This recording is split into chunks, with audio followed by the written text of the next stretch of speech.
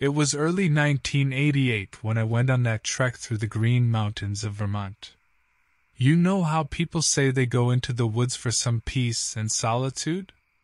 Well, I guess I'm not like most people. Me?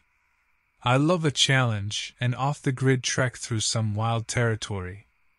My name's Curtis Embry. Been hiking for as long as I can remember, and I've seen some seriously breathtaking trails in my time.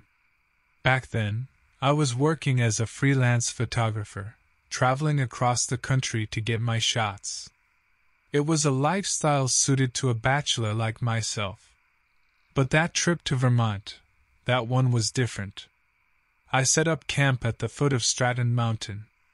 It was still early spring, so snow clung to the higher peaks and the trails were mostly clear save for some slush. Just enough bite for a good walk, if you asked me. I packed a light bag, supplies for 2 days, and planned to stay at one of the mountain shelters overnight. The first day was mostly uneventful. Standard fare for seasoned hikers, some wildlife sightings, a bit of scrambling over steep sections. The trail wound up, and up, past gnarled trees and icy little waterfalls hidden back in mossy crevices. That evening, I reached the shelter, a bare-bones wooden structure, and was delighted to find it empty. I ate, wrote in my journal, and settled in for a night on the hard wooden floor. Day 2 is where it gets sticky. I woke up to low clouds hanging over the mountain. The air was thick, damp, and somehow both too warm and too chilly for comfort. Visibility was poor, and I thought about turning back to base camp. That's common sense, right? But I figured a little mist never hurt nobody, and I wasn't the type to cut a trip short on account of weather. So I packed up, left a note in the shelter register like a good hiker should, and headed further along the trail. Things were quiet for a while, too quiet. No birds, no chipmunks. I didn't even hear my own boots scuffing through the dead leaves. Then came the smell. That's the first thing your senses pick up sometimes, even before your brain can process what's going on. And trust me, it wasn't the smell of pine needles or morning dew. It was a wet fur, rotten meat kind of stench that makes the hair on your arms stand up. I stopped and strained to see through the fog. Did something die up ahead? Maybe a deer?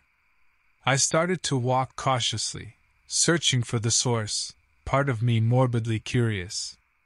That's when I saw it, a dark shape, massive, half obscured in the heavy mist. At first I couldn't make it out, but as it slowly moved, it became clearer.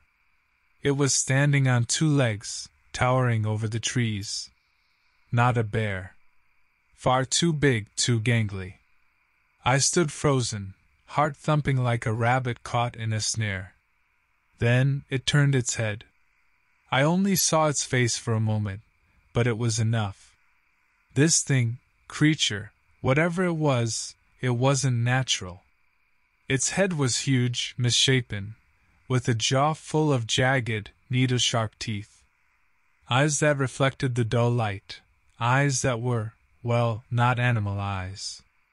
It growled, a guttural roar, and took a lumbering step towards me. That's when I snapped out of my shock. I turned and bolted, slipping on the damp ground, and clambering down the trail. I could hear the creature crushing through the undergrowth behind me, its breath rasping in those massive lungs. The terrain was treacherous with the fog, but fear gave me some unnatural speed. I tripped, stumbled, my pack bouncing painfully against my back. Up ahead, through the trees, I saw a break in the fog, the end of the tree-line. I sprinted for it, desperate to break free onto open ground. I burst onto a gravel clearing, and for a blissful, disorienting moment, everything was clear. The fog was clinging to the mountain behind me. Below, a road snaked its way through the valley, little cars zipping along. Civilization. A sudden surge of hope swelled up. Maybe I could run down to the road, flag a car down. My blood ran cold as I heard the thing break through the tree line behind me. It stood there, at the edge of the fog, its grotesque form stark against the fading mist. We locked eyes, me and this monster, and I swear there was something cold and calculating in its gaze. Something that sent a shiver down my spine far worse than the creature's monstrous form. It didn't move, it just stood there, like it knew I was trapped. I backed away slowly. My brain was on fire, trying to assess my options. There was a sheer drop on one side of the clearing, thick woods on the other. The thing was blocking the trail I came up, and there was no way I could outrun it over open ground. A twig snapped behind me. I whirled around. There was another one. Same hulking shape, same eyes gleaming in the dissipating fog. They were surrounding me. I remember the wave of despair that washed over me in that moment. Hopelessness. It was a bitter thing to swallow, worse than the terror. I was going to die up here on that mountain, trapped between these creatures. Suddenly, from down on the road, a car horn blasted. The sound cut through the mountain stillness. One of the creatures twitched at the sound, turning away from me for a brief second. It was enough. I don't know what came over me, raw desperation, pure animal instinct, but I seized the moment. I turned and lunged toward the sheer drop, toward the thick tangle of woods below. Better a hard fall than whatever fate these things had in store for me. I heard a growl, a crashing sound as one of them moved after me, but I didn't look back. I threw myself over the edge. I hit the ground hard, then rolled, branches and thorns tearing at my clothes, the pack on my back barely cushioning the impact. I tumbled down, and down, the world spinning nauseatingly. Pain was the only constant, a sharp chorus in every limb. Then blackness engulfed me. When I came to, it was dusk. I was at the bottom of the ravine, miraculously in one piece but bruised and battered. My pack had vanished, and my legs throbbed in protest. I groaned, then stilled, heart hammering. I wasn't alone. Rustling echoed from the undergrowth, and those grotesque shapes emerged again, their eyes like burning embers in the gloom. I tried to back away, but only managed a pathetic scramble on the forest floor. One of them snarled, advancing with that unnervingly smooth, loping gait. I was trapped. There was nowhere to run, and even if I could stand, I wouldn't get far. But then, as the creature neared, poised to strike, a streak of white shot through the trees. Another figure, smaller than the creature's, collided with it, sending them both tumbling into the brush. A flurry of movement, guttural growls, and a shriek that cut through the silent woodland pierced the air. I scrambled back. The newcomer, a woman dressed all in white, was fighting one of the creatures with an impossible ferocity. Her white clothes were stained with splashes of dark blood, hers, or the creature's, I couldn't tell. She held some sort of silver blade, and with a skill that bordered on supernatural, she managed to drive the creature back. There was a blinding flash, a smell of burning fur, and then the creature roared, turning and crashing away through the trees. Its companion, which had been circling warily, also vanished into the gloom. The woman stood there for a moment, the only sound her ragged breathing. Then she lowered her blade and turned towards me. In the failing light, I couldn't make out her face, only those fierce eyes. "Can you move?" she asked, her voice surprisingly strong for her slight frame. I gingerly tested my arms and legs. Everything hurt, but nothing seemed broken. "Maybe." She nodded and moved with the agility of a wildcat, rummaging through the undergrowth until she unearthed my discarded pack. Tossing it to me, she said simply, "Let's go." I stumbled to my feet and followed, too dazed for questions. She led me deeper into the woods, away from the ravine, her pace unyielding. There was an odd power radiating from her, a sense of purpose mixed with a deep, lingering sorrow. After an eternity of navigating fallen trees and thick ferns, a small, stone cottage appeared nestled in the trees. Its warm lights glowed through the windows. She stopped in front, pushing the door open with a weathered hand. "You'll be safe here." I wanted to protest, to demand answers. But exhaustion won out, and I stumbled inside. She followed, quickly barricading the door behind us. The cottage was humble, barely more than a single room with a stone hearth and a scattering of old furniture. Herbs hung in bunches drying from the beams, and there was a faint scent of something vaguely medicinal in the air. "Sit," she instructed me, pointing to a worn armchair. I sank into it, grateful for the softness against my bruises. She disappeared into a curtained-off alcove and emerged with a pot of steaming liquid and a cloth. "This is for the pain," she explained, handing me a chipped ceramic mug. It was a bitter, potent brew, but it eased the gnawing ache. She then turned her attention to dressing my cuts and scrapes, her movements swift and precise. As she tended my wounds, I stared at her. Her white garb, streaked with dirt and blood, was unlike anything I'd seen before, a flowing dress with full sleeves, something almost medieval. What were those things?" My voice cracked from disuse. She hesitated, then met my gaze. "There are many names for them. Demons, wendigos, shades. They are the shadows that haunt these old forests. They thirst for, well, let's just say your escape was very fortunate. And you?" The word tumbled out, heavy with unspoken questions. A ghost of a smile twitched the corner of her mouth. "I am called the White Watcher. I keep vigil here, keeping the darkness back from the rest of your world. I spent the rest of the night in that cottage, treated and fed by the cryptic, silent woman. I drifted in and out of fitful sleep, images of misshapen behemoths lurking in the fog haunting my dreams. Just before dawn, she woke me. "You must leave this place," she urged. "They will know you're here now, they'll return." She led me out into the pre-dawn chill and pointed me in the direction of a well-used trail. "Follow this. It will take you down to the main road. Don't look back, don't return." And so I left. Battered but alive, I stumbled back to civilization, a shell-shocked survivor of an ordeal that defied explanation. The authorities questioned me, of course. They called my story a product of shock and exhaustion, labeled it a bear attack at worst. I let them. What else could I do? They chalked my scratches up to brambles, and that stench that clung to my memory, well, a dead animal nearby was a far more palatable explanation for them.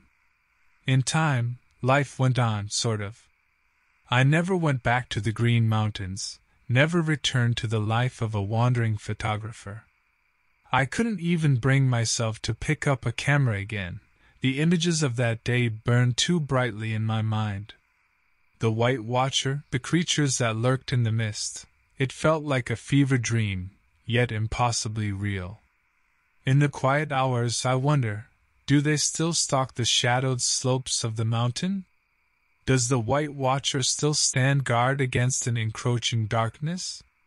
And the creatures, the Wendigos, whatever they were, are they truly confined to that one wild place? Or do they lurk unseen in the shadows of every forest, waiting for the lost and the unwary?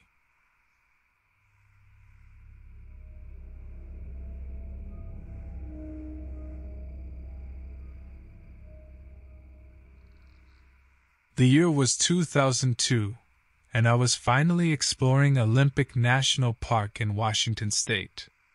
I'd been a hiker all my life, drawn to lush greenery, the smell of rain-soaked pine needles, that kind of thing. But the Olympics, with its rainforests, coastal cliffs, it felt like a whole different world, more wild, more alive.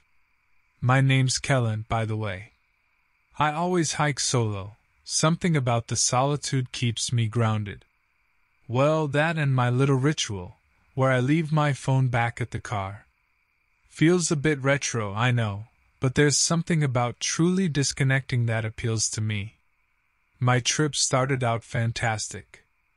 Days spent scrambling across ancient fallen trees, spotting elk across misty valleys, even watching a gray whale off the coast. But it was the day I hiked Hurricane Ridge that things changed. Now, this trail isn't particularly remote, and the views from the ridge are so incredible there were other tourists around. Not enough to ruin the peace, but it was definitely a different vibe than my usual haunts. I was on my way back down, taking one of the more overgrown side trails for a change of scenery, when I first saw, well, I'm not sure what you'd call it. Something moving on another ridge, further along the trail. At first, I thought it was just a deer, its shape barely visible against the trees. Then, it stood up on two legs. Definitely not a deer. My heart skipped a beat. Was that a bear? It seemed too tall, too lean. Curiosity won out over my better judgment, and I pushed through the undergrowth towards the ridge, trying to find a better vantage point. I still didn't have a clear view, but I could see movement, deliberate, methodical. The figure was picking its way through the rocks and trees, not like an animal grazing, but like something focused on a path, a destination. There was a flash of something pale against the green as it passed through a clearing, and I got the sense it was looking straight back at me, even from that distance. A cold shiver went down my spine. People say things like, "My blood ran cold," but I'd never really understood what that meant until that moment. For the first time, I considered the possibility this wasn't a hiker or an animal, but something else. Just your imagination playing tricks, Kellen, I told myself, hoping I sounded convincing. Still, instead of turning back the way I came, something morbidly compelling drew me forward. I followed the ridge as best I could, trying to keep a healthy distance, half wanting to see this figure up close, half terrified of what I might find. I kept tracking it for at least an hour, and the more I saw, the less sense it made. Its shape was humanish, but elongated, its limbs like stilts as it picked its way across the rugged terrain with impossible speed. The face, when I finally got a glimpse of it between the branches, was off. Features too narrow, nose too flat, and its eyes, they shone with a strange silvery color in the late afternoon sun. By now, I'd completely forgotten the official trail. The setting sun cast long shadows, and the forest was taking on that eerie, dim quality as daylight started to fade. I decided the sensible thing was to head back towards the main path and get myself oriented again. This was a bad idea, Kellen, a very bad idea. Taking a shortcut down a steep embankment seemed like a good time saver at the time. It wasn't. My foot slipped on a moss-covered rock, and I went tumbling head over heels. The world blurred as I slammed into the ground, my gear scattering around me. I lay there groaning, trying to figure out which part of me wasn't screaming in pain. Then, from above me, came the laughter. It was high-pitched, chilling, and it sent every nerve in my body into overdrive. Slowly, I forced myself to sit up, scanning the slope for the source of the sound. Then I saw them. Not just the lanky creature from earlier, there were at least 3 more, all converging on my position. The palest one, the one I'd been tracking, was at the head of the group, its face fixed in a rictus grin that showed a whole lot of teeth. My pack was at least 10 feet away, with my pocket knife inside. I started to scramble towards it, fighting panic rising in my throat. They moved faster. My fingers brushed the rough canvas of my bag, and then one of those elongated, clawed hands shot out and snatched it from under me. One of the creatures crouched down and started rifling through my stuff. I couldn't make out what they were saying, but it was like a squabbling chorus of harsh rasps and clicks. My knife, my precious, idiot-proof pocket knife was in that pack. And these things, they weren't playing around. I lunged to my feet, propelled by sheer desperation. The one with my pack recoiled, hissing, but the others were on me in a flash. I felt nails rake my arm, and lashed out blindly, connecting with something hard. One of them was shrieking, and I saw a spray of dark liquid their blood. I didn't wait around to find out. I took off running, dodging and weaving through the trees as the enraged screeches chased me. The fading light was both a blessing and a curse, hiding me but also making it impossible to see where I was going. A branch snapped behind me, and I stumbled, barely catching myself on a tree root. I couldn't run forever. Somewhere in the back of my mind, I knew fighting back was my only chance, but with those claws and that eerie speed, the thought made bile rise in my throat. Finally, my foot snagged on something, and I went crashing down, hard. Pain ricocheted through my ankle, a bad sprain, or maybe even worse. Before I could even think of scrambling to my feet, a shadow fell over me. I looked up, heart pounding against my ribs. It was the lead creature, the one with the unnerving silver eyes. It leaned closer, tilting its head to the side like a bird studying a worm. Then, in a voice that sounded like nails dragged across stone, it spoke a single word. Human. My jaw dropped. I'd been expecting snarls, grunts, the kind of noises a wild animal would make, not this chilling display of intelligence. The creature grinned, revealing rows of jagged teeth, far too numerous for a human mouth. We know you. It took a step closer, its gaze raking over my prone form. Watched you walk, watched you follow. Now we take. I scrambled backward, adrenaline masking the pain in my ankle. There was no point in pretending they knew I'd been watching them. Take what? I managed to choke out, my voice barely above a whisper. For a moment, it seemed confused, almost amused by the question. Then, it gestured with a claw, pointing to the trail behind me, towards Hurricane Ridge. Suddenly, it all clicked. These weren't backwoods hermits, or some undiscovered feral tribe. These were the reason hikers went missing every year in these mountains, the reason for all those unexplained sightings. A surge of anger, fueled by terror, cut through the panic. You're the ones. The words died in my mouth as the thing laughed, a cruel sound that sliced through the quiet forest. Yes, it hissed, and I could see a predatory glint in its eyes. We take what we need, leave nothing behind. It took another step closer, and I was sure this was it. I braced myself for the attack, the pain. But then, it stopped, its head tilting again, as something caught its attention. Off in the distance, I heard voices. Shouting, getting closer. Other hikers, probably alerted by my panicked flight through the woods. The creature's leader, seemed to weigh its options. It darted forward, snatched my pack from the ground, and then with a flick of those spindly legs, it was up the nearest tree in a flash, disappearing into the foliage.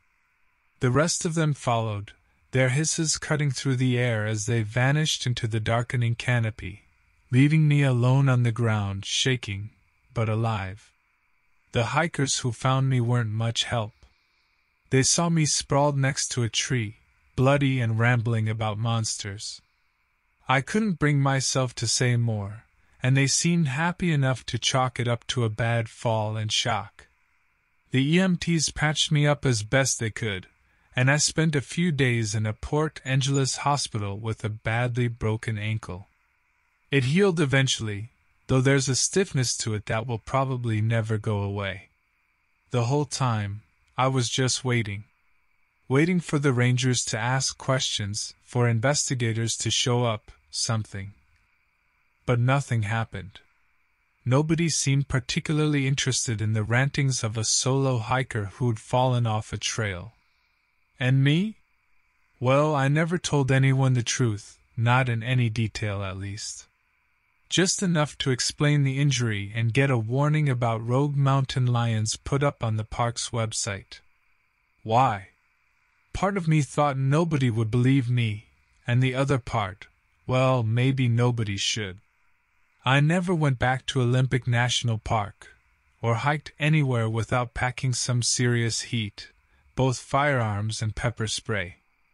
I still hike, but never alone, and I keep my eyes peeled for anything out of the ordinary, any movement that doesn't quite seem right.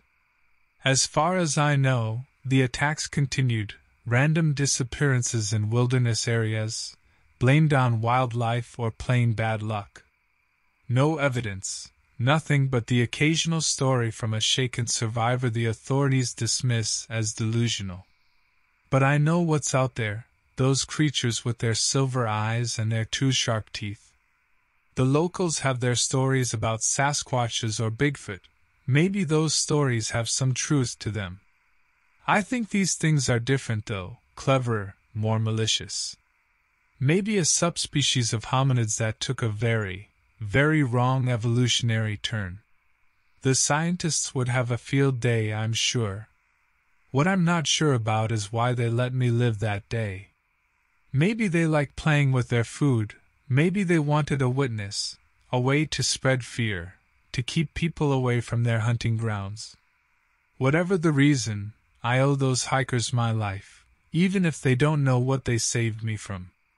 As for myself, my solitude is gone, traded for the company of others, however much I might still yearn for it.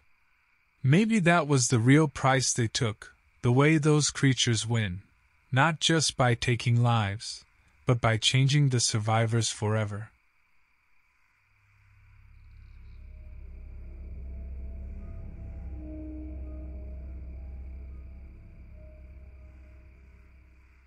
It was 1991. I'd finally convinced my wife, bless her heart, to let me drag her from city life for one long weekend of camping in the Pacific Northwest. She hates roughing it, but she knows better than to fight me when I get that wilderness itch. Name's Cal, by the way.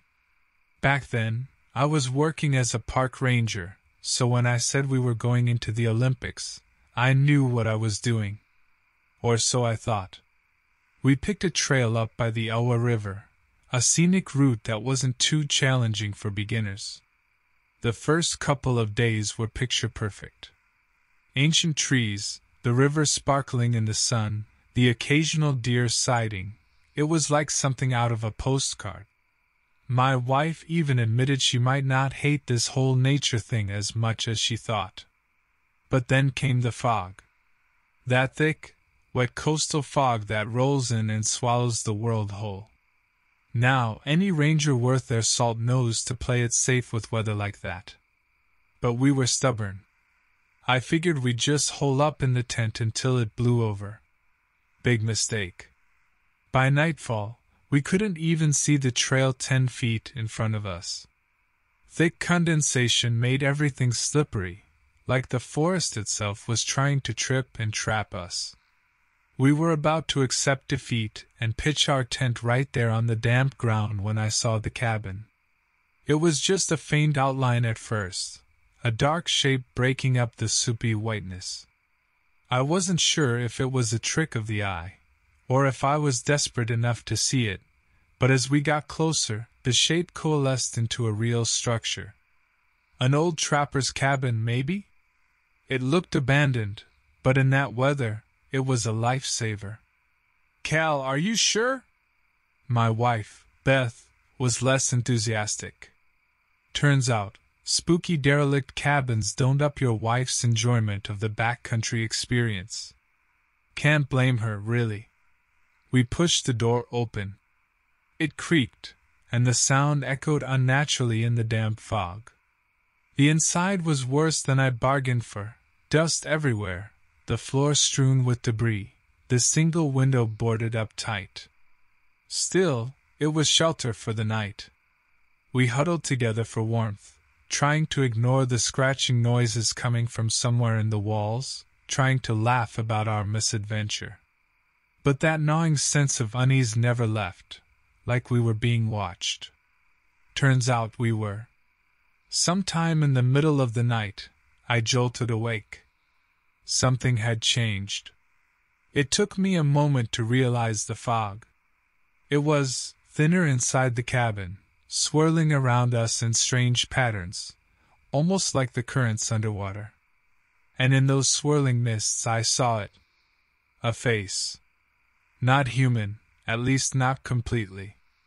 It was too long, too wide, with eyes that glowed a startling shade of amber, like a cat's eyes magnified tenfold. The mouth looked wrong, stretched into this horrible, mocking grin that displayed way too many needle-like teeth. I fumbled for my flashlight, the one I'd been stupid enough to leave in my pack, but even as I grabbed it, the creature was gone. Cal, hey, wake up. Did you hear that? Beth was shaking me, her voice a frightened whisper. There's something out there, I heard it. We lay there, listening to the muffled sounds coming from outside the cabin. Footsteps, soft and muffled, circling the structure. A guttural snarl that made the hair on our necks stand on end. And worse, the laughter high-pitched and cruel, like it was mocking our fear. Oh God, Cal, what is it? Beth was trembling like a leaf, but she was braver than me in that moment. I wished I could tell her there was nothing to worry about, that it was just a wild animal driven desperate by the storm. But those eyes, they looked intelligent, filled with cold malice. It wanted us. I could feel it. I thought back to some of the things the old-timers at the ranger station used to whisper about, legends of the whole rainforest, of things that stalked the deep woods that weren't in any guidebook. I'd always laughed them off. Not anymore. The thing started slamming against the walls, trying to find a way in. The rottenwood groaned in protest. I grabbed my hunting knife, not that it'd do much good against whatever was out there. I knew we couldn't stay in the cabin. It was just a matter of time before the creature found a way in. The fog had thinned outside, offering maybe enough visibility to escape. Grabbing Beth's hand, I made a run for the door, and slammed straight into someone standing right outside. It was tall, at least 7 feet if not more, and built all wrong, limbs impossibly long, ending in clawed hands that twitched and twitched with unnatural eagerness. It hissed as the beam of my flashlight caught its face, the amber eyes flashing in the darkness. The stench coming off the creature nearly knocked me back. It wasn't animal musk or even the rotting flesh scent you'd expect from a scavenger. This was something fouler, a decay that reached into your soul, not just your senses. "Get behind me!" I yelled at Beth. She clung to my arm, her knuckles turning white under the flashlight beam. The creature cocked its head. It moved with unsettling grace, almost dancing in place. When it spoke, I had to swallow a wave of nausea. The voice was guttural, layered with growls and hisses, and yet it carried the same mocking amusement as the laughter. "Outsiders, come to play hunters' games?" It took a step closer, forcing me backwards, claws brushing against my face. So many years, so little meat. I was barely holding back a scream of my own.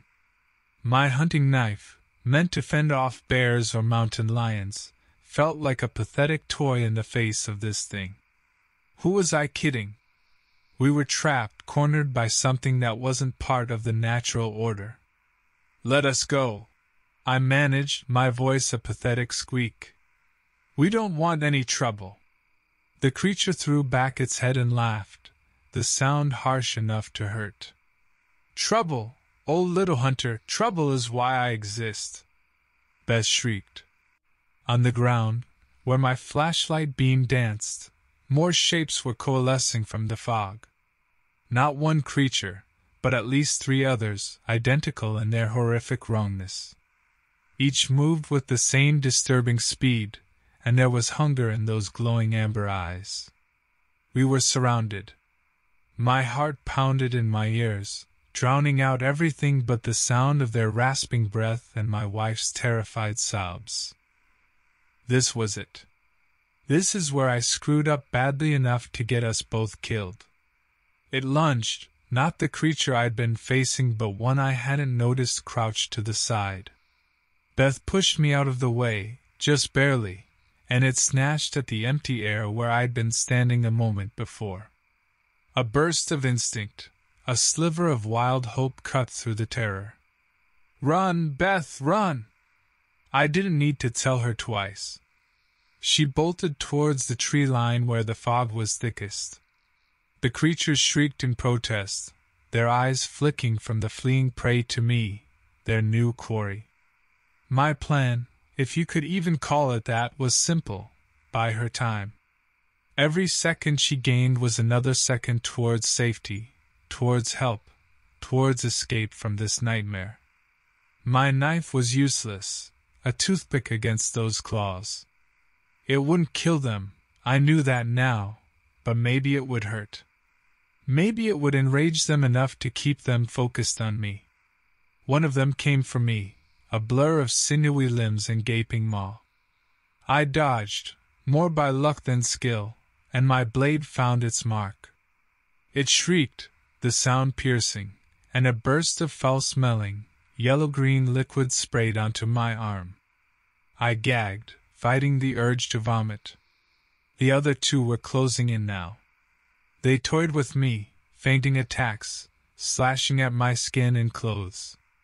Each cut burned like acid, sending waves of agony through my body. But I had to keep moving, keep them distracted. Through a haze of pain, I saw Beth reach the trees. It looked like she was making it, vanishing into that silvery fog. A flicker of hope fought through the despair. Then she screamed. One of the creatures darted after her, disappearing into the grayness. The last of my courage shattered. I roared, a desperate sound born of grief and fury, and charged at the remaining monster. We collided in a flurry of tangled limbs, raking claws, and sickening growls. I felt the bite of its teeth on my shoulder, but somehow I managed to slam my knife into one of those glowing eyes. It let out a shriek that seemed to split the very air and staggered backwards, clutching its ruined face. Seizing my chance, I broke free, running blindly towards the trees. I didn't know if Beth had escaped, but I had to try, had to live long enough to find out. Behind me, I could hear the creature in pursuit, still alive despite its wound. But the fog was my ally now, swallowing me up, masking my path. Branches lashed at my face, stones slipped under my feet, but I kept going, fueled by adrenaline and the desperate need to get out, to find help, to avenge Beth if I was too late. I don't know how long I ran. Finally, I burst through the fog and back into what passed for daylight in those rain-soaked woods.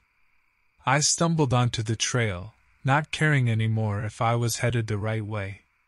My only thought was finding civilization, finding someone to report this horror. They found me near the park entrance, collapsed and delirious, muttering about monsters. It took months of recovery, both physical and mental, before I could even string together a story the authorities believed. Of course, no sign of Beth or the cabin, nothing to support my wild claims. Just a ranger, injured, with a missing wife and a fantastical tale. It's years later now. The nightmares still come, the smell of putrid decay, the glowing eyes in the darkness. Some nights I still wake up screaming. Most folks just smile politely, write it off as PTSD or a delayed breakdown caused by the trauma. Even I question it sometimes. Maybe the fog, the fear, caused hallucinations. But deep down, I know what I saw. Call them legends, call them whatever your rational mind needs. Some parts of the world, thank God, are still untouched by so-called civilization. In those places, old things walk things the guidebooks don't tell you about. I call them rakeskin, an old backcountry term nobody remembers but me. It fits, I think, for monsters that wear the night like their own skin. I've never returned to the Olympics, and I never will. Beth, sometimes I still imagine her out there, somehow alive, somehow fighting back against those things. Keeps me going, knowing maybe, just maybe, there's still a chance for her, even if there isn't for me.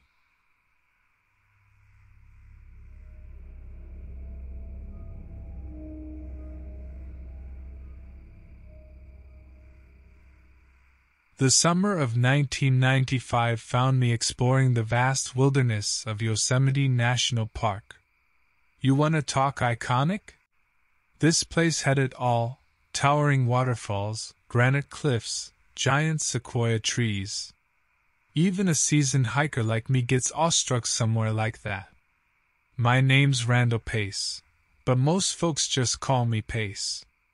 I'm a bit of a nature buff, an avid hiker, and back then, a grad student needing a break from the hustle and bustle of university life.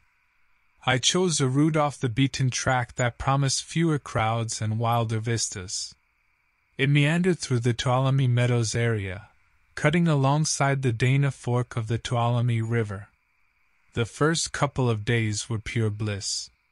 Crystal clear streams, crisp mountain air, the kind of solitude that makes you remember what breathing feels like. It was textbook backpacking, nothing to write home about except, maybe, a postcard of Half Dome to make my folks jealous. The trouble started on the third day. I was well into the trail, pushing through a thick grove of red firs and pines when the smell hit me. It wasn't the natural scent of the forest. No, this was rank, rotting meat mixed with something oily and burnt. It was enough to make your stomach heave. A bear carcass, maybe? Or maybe something had killed a deer and was dragging the body off. I stopped, scanned the trees, that sense of unease prickling the back of my neck. I'm no stranger to wildlife. I've crossed paths with mountain lions and even the odd grumpy bear on my hikes, and I've always managed to keep my cool. But this felt different, wrong. Against my better judgment, curiosity took over. I followed the stench, venturing off the trail into a shadowy tangle of trees. As I moved deeper in, I got an uneasy feeling like I was stepping into a place where I didn't belong. And that's when I found it. A clearing, littered with things. It took me a moment to process what I was seeing. Bones, stripped clean of flesh, scattered like some morbid jigsaw puzzle. Rags of tattered clothing, faded and stained a disturbing shade of brown. And worse, a campsite. A tent, ripped to shreds. Backpack torn open, contents strewn about. Everything splattered with dark, dried blood. I don't know what I was expecting. Maybe a bear's leavings, some poor hiker who'd stumbled into the wrong path. But this looked almost deliberate, calculated. Then I heard it, a rustling from the trees on the far side of the clearing. My heart pounded in my ears. Adrenaline flooded my system as I reached for the hunting knife strapped to my belt. A figure stepped into view. My first thought was, homeless guy. But as it moved closer, I realized how wrong I was. This thing was enormous, easily topping 7 feet tall. Its body was gaunt, emaciated, and it moved in a jerky, unnatural way. Its skin had a greenish-gray pallor, stretched too tight across its protruding bones. And the head? I'd never seen anything like it. Too elongated, with a narrow, almost skeletal jaw that jutted out at a sickening angle. Its eyes. God, those eyes. Empty black pits that stared out from a face devoid of any humanity. This wasn't natural. This was pure nightmare fuel. Whatever it wasn't an animal. And definitely not human, not anymore. I froze, unsure of whether to run or try to fight. The thing twitched, turning its attention towards the shredded remains of the campsite. It let out a low, rasping sound that made the hairs on my arms stand up. It then began to feed. There's no nice way to say it. It tore at the remnants of clothing and ripped into whatever meat remained with its long, bony fingers. The sound was horrifying, a wet, sickening crunch, accompanied by growling and guttural snarls. I couldn't take it. My backpack was still at the edge of the clearing. I took a slow, cautious step back, keeping my eyes fixed on the monstrous creature. It ignored me, completely focused on its grisly meal. Another step, then another. Then, something changed. The creature froze, its head jerking upright. Those pit-black eyes locked onto mine. It dropped what it was holding, the noise vanishing abruptly. I tensed, the knife gripped tightly in my hand. A long, tense moment passed. Then, with a fluidity that defied its skeletal form, it lunged at me. I screamed, more out of shock than anything else. I ran. Blind, desperate flight through the trees. I could hear the creature tearing through the undergrowth behind me, its rasping breath echoing in the woods. Branches whipped at my face, my boots pounded relentlessly against the forest floor. A cliff loomed into view, a sheer drop into a narrow ravine. I didn't see another option. It was either that or face whatever that thing was. I took a breath and jumped.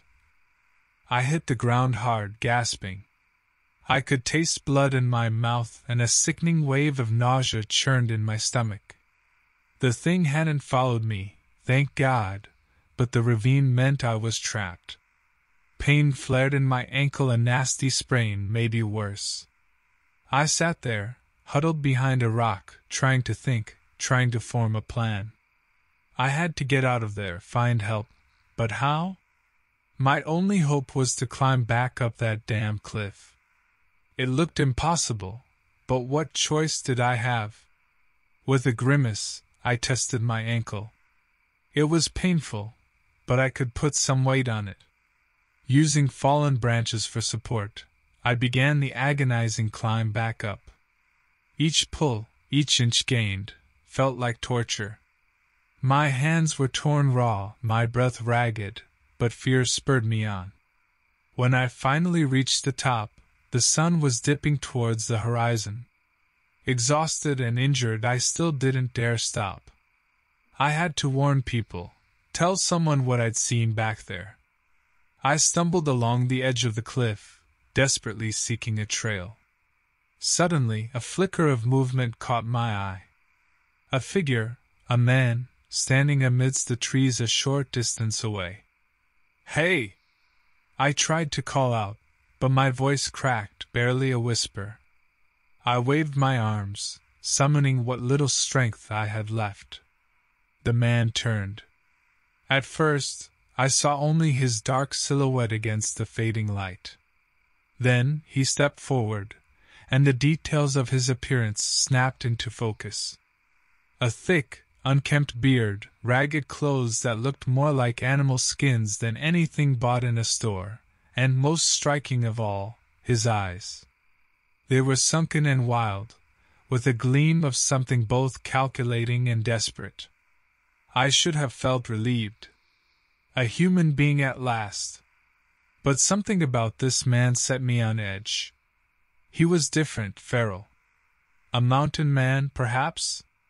A hermit who'd gone off the deep end. Are you okay? My voice shook more than I liked to admit. He said nothing, just stood there, watching.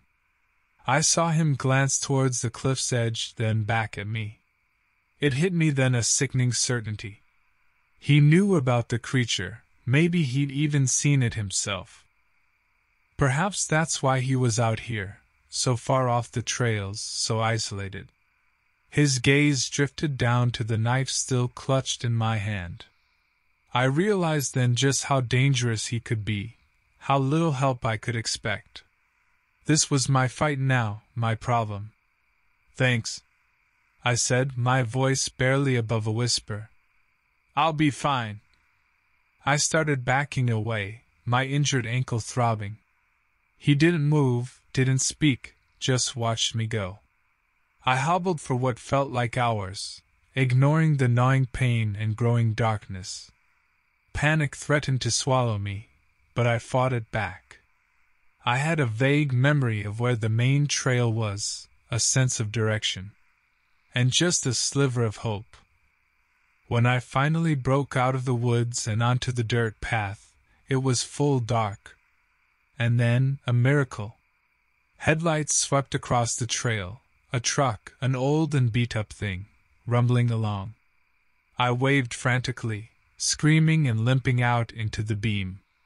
The truck screeched to a halt. I don't remember much about the ride to the ranger station. The concerned face of an older woman, a park volunteer, swimming in and out of focus. There were blankets, the warmth spreading through my chilled body, a sip of something hot and sweet. Then the chaos. Rangers swarming the area, a search party, questions about the campsite, about the creature I'd seen. I told them everything, or as much as I could recall through the haze of exhaustion and pain. About the man I'd met, too. They exchanged grim looks, and I knew it wasn't the first disturbing thing they'd heard. The aftermath was a whirlwind of park closures, investigations that seemed to go nowhere. My description of the creature was met with skepticism or vague denials. Yet I saw it in their eyes, the recognition, the unspoken belief that this wasn't something that could be easily explained away. The campsite was never found. The man I'd seen in the clearing? He disappeared back into the wilderness. They called me lucky. I don't know if I believe them. I never went back to Yosemite. I still hike, but it's different now. There's a shadow over every trail, a prickle of unease that never goes away. Part of me knows I never will outrun what I saw in that forest. The creature? Some say I hallucinated the whole thing, a product of shock and a close brush with death. Others claim there are things out there that the maps don't show, creatures that slip through the cracks of the known world. As for me, I've learned a hard lesson. Just because we don't understand something doesn't mean it isn't real. Maybe it's a Bigfoot, maybe a Wendigo, or something far worse that we barely have names for. Regardless of what it was, I know this. There's darkness in those woods, and it's best left undisturbed.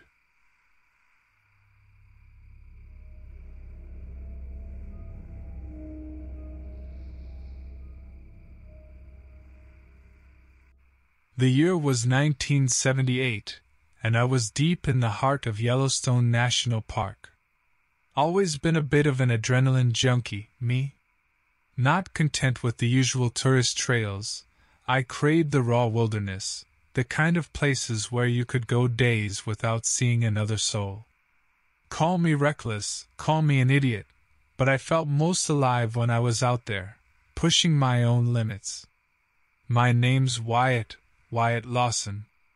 I'd been on a solo backpacking trip for almost a week. Rugged terrain, thick pine forests, and those steaming geothermal pools that Yellowstone is famous for.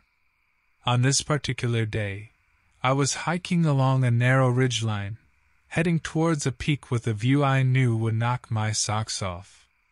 The trail wound along the crest of the ridge, sharp drop-offs on either side.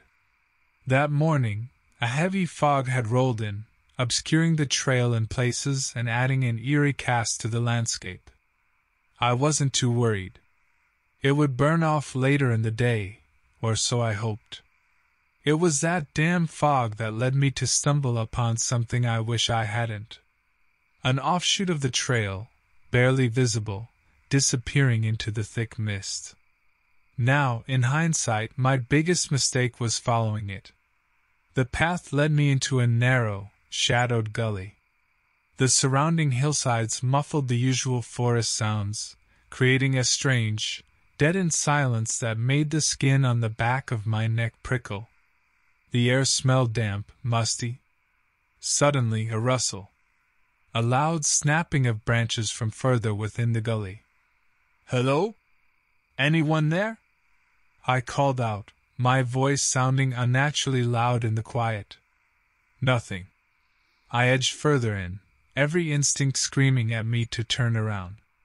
That's when I saw it. An old cabin, half hidden amongst the trees and rocks. Wood-planked, with a sagging roof and broken windows, it looked like it had been abandoned for decades. Then again, this far off the beaten track, who knows what you might find? Something flickered at one of those busted-out windows. My skin crawled. I knew I should get out of there, back to the ridge trail, but curiosity was my Achilles heel. I approached the cabin cautiously. As I got closer, something about it felt off. Not just the decay, but a sense of wrongness, of something rotten festering beneath the surface. My hand hovered over the old, rusted doorknob. I hesitated, then, gripped by a perverse sort of fascination, I pushed open the door. It creaked on its hinges, the sound echoing through the deathly silence of the gully. The interior was even worse than I'd expected. Dark, dirt-caked floors, bits of moldy furniture rotting away in the corners. It reeked of wet wood and something worse, a rancid, coppery smell that made my stomach churn. And then, there was a sound I'll never forget. A low, guttural growl that seemed to come from the very walls of the cabin. I spun around, heart pounding in my ears. A hulking figure stood silhouetted in the shadows at the back of the room. It took a lumbering step forward, and I finally saw it clearly. The thing was enormous, easily over 7 feet tall. Its body was lean, almost skeletal, with taut, leathery skin stretched over protruding bones. Its face. God, its face. It was gaunt, with a sharp, elongated jaw and eyes that burned like hot coals in the dim light. Not an animal, not exactly. But not fully human either. As it moved closer, I saw its hands were tipped with long, yellowed claws, and its teeth. They were sharp, too many, like some monstrous predator. This wasn't a sick bear or a hermit. This was something else entirely. A surge of adrenaline blasted through me, overriding the shock. I fumbled for the hunting knife strapped to my belt. The creature hissed, baring those terrible teeth. It lunged, its movement impossibly fast for something so ungainly. I barely managed to dodge its claws, stumbling back. My pack. I'd left it by the door. I needed to get to it, to the gun I kept inside for emergencies.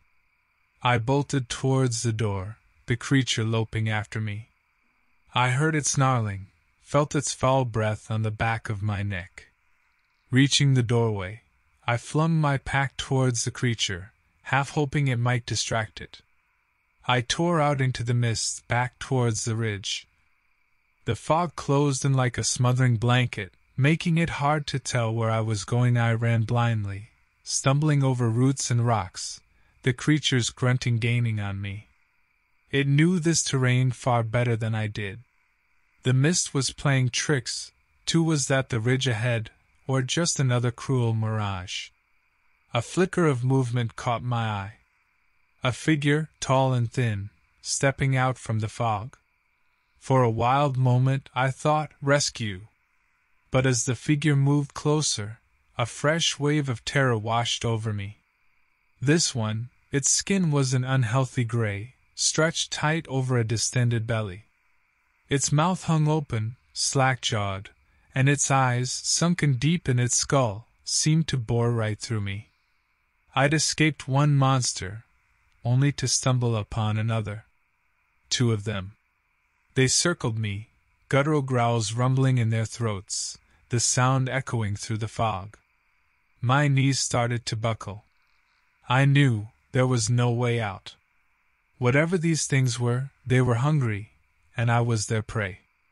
I thought of the gun in my pack, now surely torn apart by the first creature in the cabin. Even if I'd had it, what chance did bullets have against these abominations? I raised the knife in a pathetic gesture of resistance. As the 2 creatures closed in, I expected pain, the tearing of flesh. Instead, there was a sudden, piercing screech that split the air. Both creatures froze mid-stride. They whipped their heads around, searching for the source of the sound. A third figure emerged from the fog. A woman, dressed all in white, a long, flowing robe stained with dirt and blood.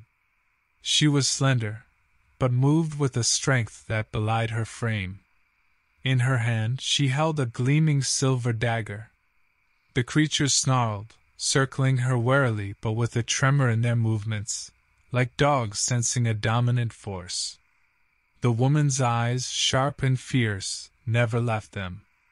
"Be gone," she commanded, her voice surprisingly clear and strong despite her slight form. "Leave this place. There is no more for you here." The creature with the taut skin let out an ear-splitting shriek, a sound that seemed filled with both fear and rage. It lunged at the woman, but she moved with incredible speed, dodging its clumsy attack and slashing at it with the dagger. There was a blinding flash of light, a smell of burning hair, and the creature howled in pain, scrambling away into the fog. Its companion hesitated for a moment, then vanished back into the grayness. The woman turned to me. "Can you move?" she asked, her voice softening. I could only nod, still too shocked to speak. She tossed me what was left of my pack and motioned for me to follow. I didn't question her, just stumbled along, dazed, barely registering the path we took. Finally, we emerged from the dense fog back onto the ridge trail. "You're safe now," she said, her voice calmer. "Follow this trail to the main road. Don't look back." She turned and disappeared back into the mist, as suddenly as she'd appeared. I wanted to call after her, to ask questions, but something in her demeanor, a sense of ancient purpose, kept my tongue tied.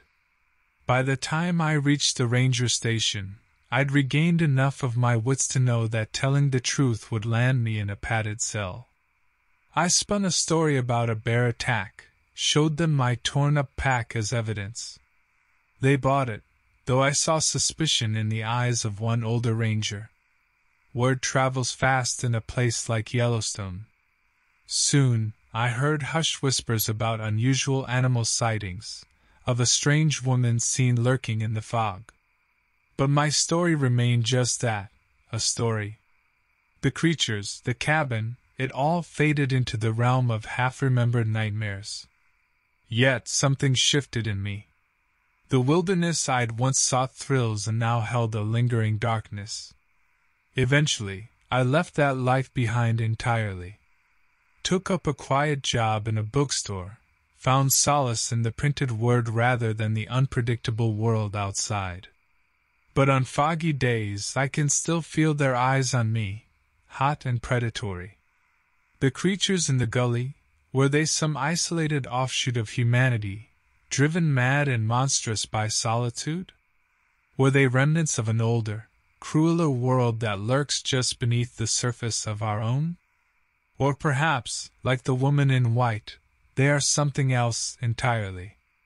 A force neither wholly good nor evil, playing out a battle just beyond our perception. I still think of her, sometimes. The woman who appeared from nowhere and saved my life. Who was she? And why did she seem so burdened, like she carried a terrible, ancient weight upon her shoulders? I'll never know the answers, and maybe it's for the best. There are some shadows you're better off not chasing. Some mysteries are better left untouched. I suppose the creature in that cabin was a type of ghoul, or a wendigo of some sort. But the truth? Well, the truth is forever bound up with those swirling mists, and the echoing silence of that forgotten gully.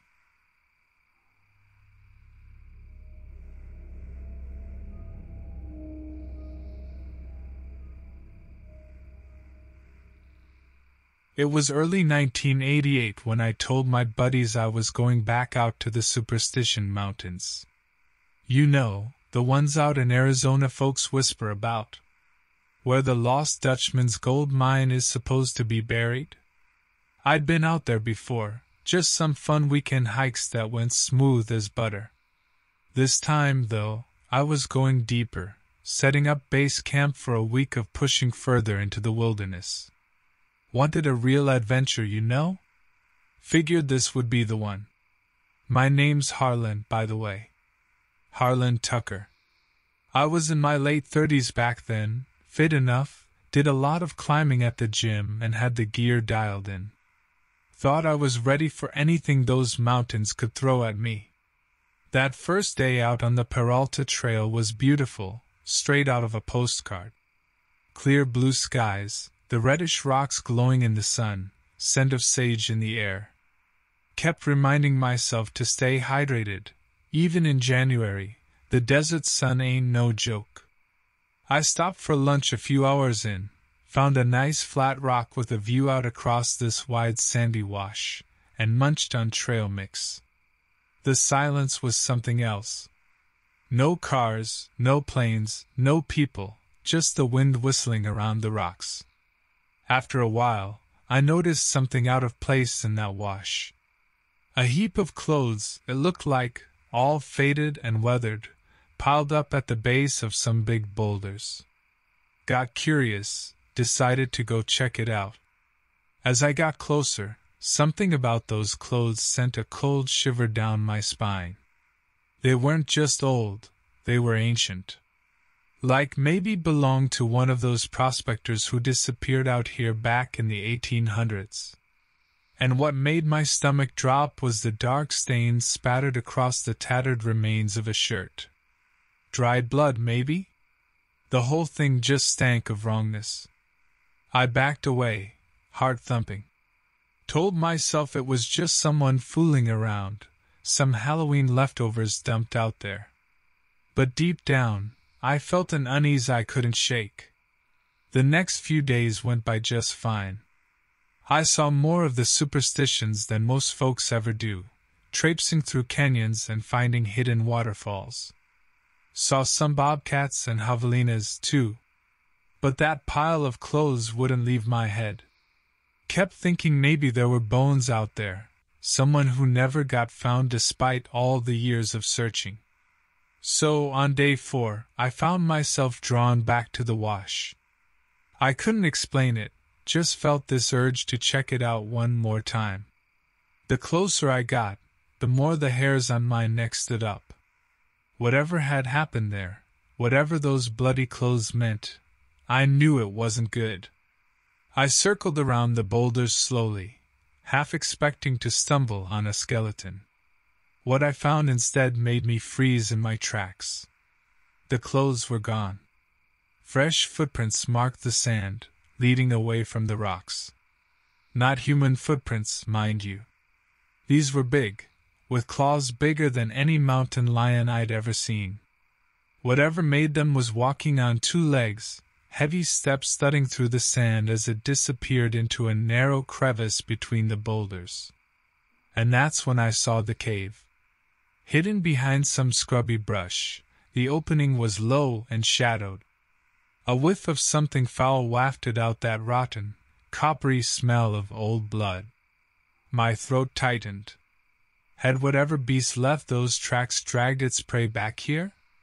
Was there something alive in there? Part of me wanted to run like hell, the smart part. But another part, the foolish part, I guess, it wouldn't let me. I crept closer, my hand tightening on the survival knife at my belt, then stopped at the edge of the darkness. There was a sound from within, a rhythmic rasping. Like something big was breathing in there. My knees felt like water, but I couldn't make myself back away. I reached into my pack and fumbled for my flashlight. Flicked it on. And then I saw it. I wish I hadn't.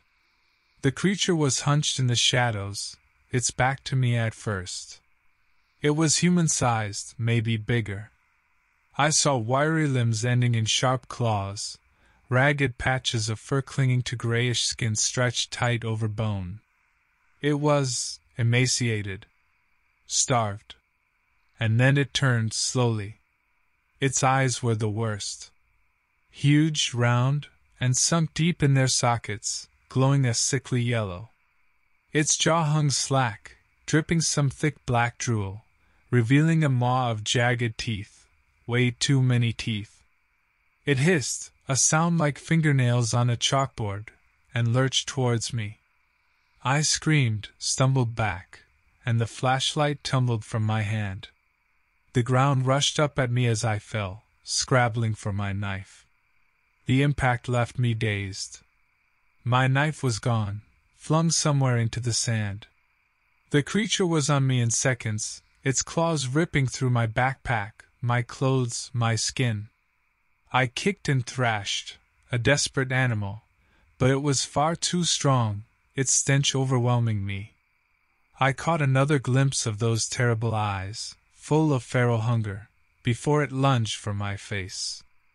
I braced for the killing blow, and then I heard a gunshot. The creature jerked away from me, a startled snarl ripping from its throat. I scrambled upright just in time to see a man cresting the top of the boulders, a rifle cradled in his arms. "Get out of here!" the man yelled. He was older, maybe with leathery skin and a thick gray mustache. Wore one of those old-school cowboy hats, too. He fired another shot, and this time the bullet struck home. The creature yelped, a blackish spray erupting from its shoulder, and stumbled back toward the cave entrance. I didn't wait for a third shot. I ran, heart pounding like a drum, back the way I had come. I could hear the creature snarling behind me, the man cursing, another gunshot echoing through the wash, but I didn't dare look back. I sprinted until my lungs burned. When I finally collapsed behind a rock, gasping for breath, there was only silence. I stayed there, hidden for hours, until the desert sun dipped low and the shadows began to creep out across the sand. The old man found me near sundown, rifle slung over his shoulder. He knelt beside me, offered a canteen of water, and waited patiently while I composed myself. "Name's Silas," he said finally, his voice gravelly but not unkind. "What were you doing out here, messing around with that thing?" Between ragged breaths, I told him about the clothes, the tracks, and my horrifying discovery. I told him everything except why I'd been out there in the first place, trying to find treasure, getting myself mixed up in something I couldn't even comprehend. Silas didn't judge me. He just nodded, listening. When I was done, he took a swig of water and said, "That thing ain't human. Never was. We call 'em skinwalkers around here. Devilish things. My blood ran cold. I'd heard the stories before, of course, Navajo legends, campfire tales, but I never believed they were real. Not until that moment. We'd been keeping an eye on it, Silas continued. Ever since it started snatching cattle. Had to do something for it got a taste for folks. Reckon you owe me your life, son. I did owe him, that was for sure. He helped me bandage my wounds as best he could and led me back to his truck, parked a ways off. The hike back to civilization was agonizing, both from my injuries and the knowledge of what lurked in those mountains. But we made it. In the aftermath, I lied to everyone. Told the rangers I'd been attacked by a rabid coyote, that I'd barely escaped. They looked at me like I was crazy, but I didn't care. I didn't file a missing person report on those clothes I'd found either, just left them and whatever story they held out there in the desert. It took months for my wounds to heal, and longer still for the nightmares to fade. I never went back to the superstitions, of course. Heck, I barely even go hiking anymore. That year changed me. Sometimes, late at night, I still think about that creature. About Silas, out there all alone, keeping watch over those mountains. And about how easily I could have become just another faded pile of clothes, another disappearance swallowed up by the desert. They say the lost Dutchman's gold is cursed. That those who seek it pay a terrible price. Maybe that's true, but out there, there's something far worse than a curse.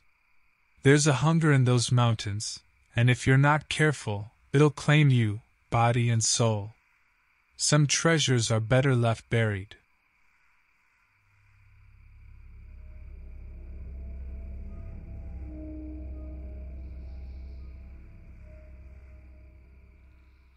The year was 1978, and I was 21, fresh out of college and ready to see the world. Or, well, at least the American West. Hitched a ride out to Glacier National Park in Montana with a buddy from Wyoming. Figured it was the perfect place to spend a summer hiking and camping. We'd only been there a few days when my friend, Travis, got called back home for some family emergency.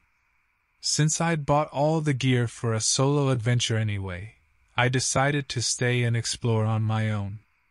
Name's Jonah Walker. Always preferred the quiet of the woods to the noise of crowds, you know? Had a little route mapped out, a nice 3-day loop out along the Gunsight Pass Trail, nothing too strenuous. That first day was picture perfect. Clear skies, fresh air, the kind of scenery that makes you remember just how small you are in the grand scheme of things. Glacier's got it all, towering peaks, waterfalls, wildflowers blooming in the meadows. You feel lucky just to be there.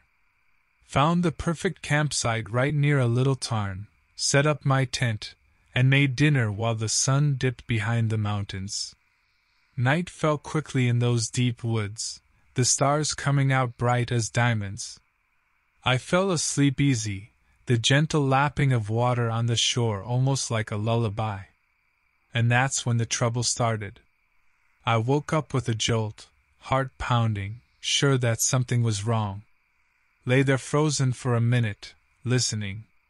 The forest was dead quiet, but something was prickling at the back of my neck. An animal sniffing around the tent, maybe? My hand fumbled for my flashlight. As I flicked it on, a ragged gasp caught in my throat.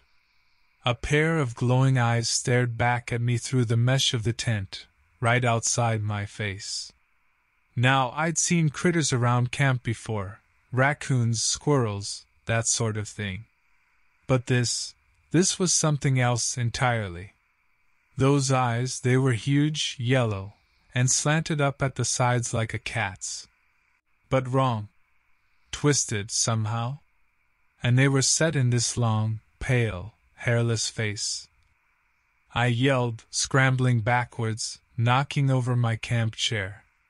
The eyes vanished, and I heard something crashing through the brush, moving away fast.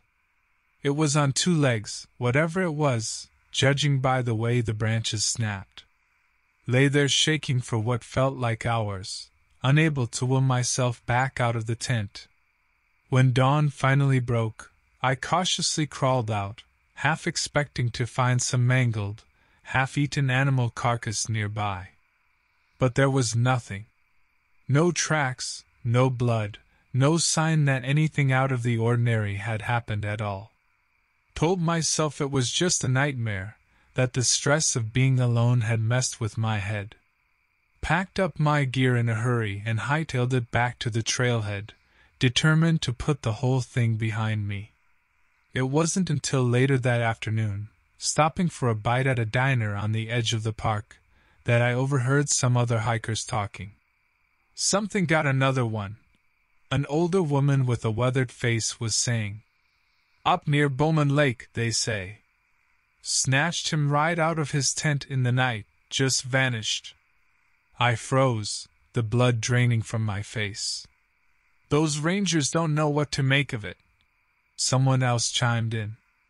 "Tracks been showing up all over the place, not like any animal prints they ever seen. Some folks saying it's Bigfoot, others think it's something worse."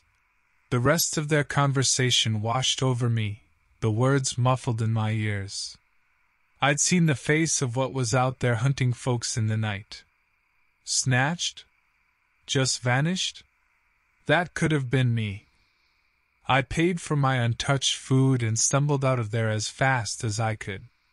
Never even looked back at Glacier, just got in my car and drove. And now, the nightmares come. I see those eyes again, that twisted, hungry face.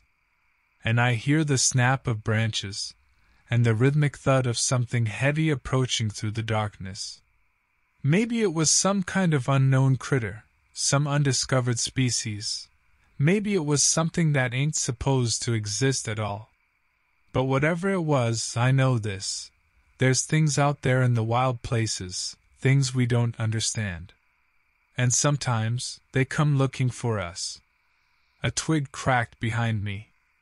I whipped around, hand fumbling at my waist for the pistol I now always carried on hikes, heart pounding like a rabbit in a snare. But it was nothing. Just a squirrel rustling through the leaves. I holstered the gun, trying to calm my racing breath.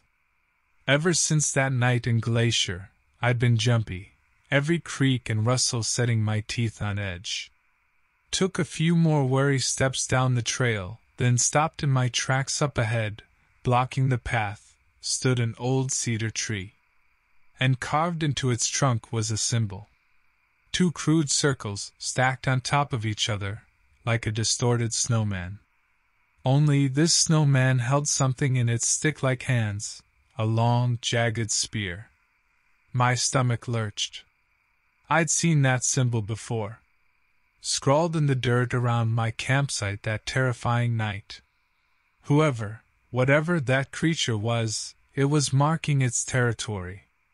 I backed away slowly, not taking my eyes off the tree.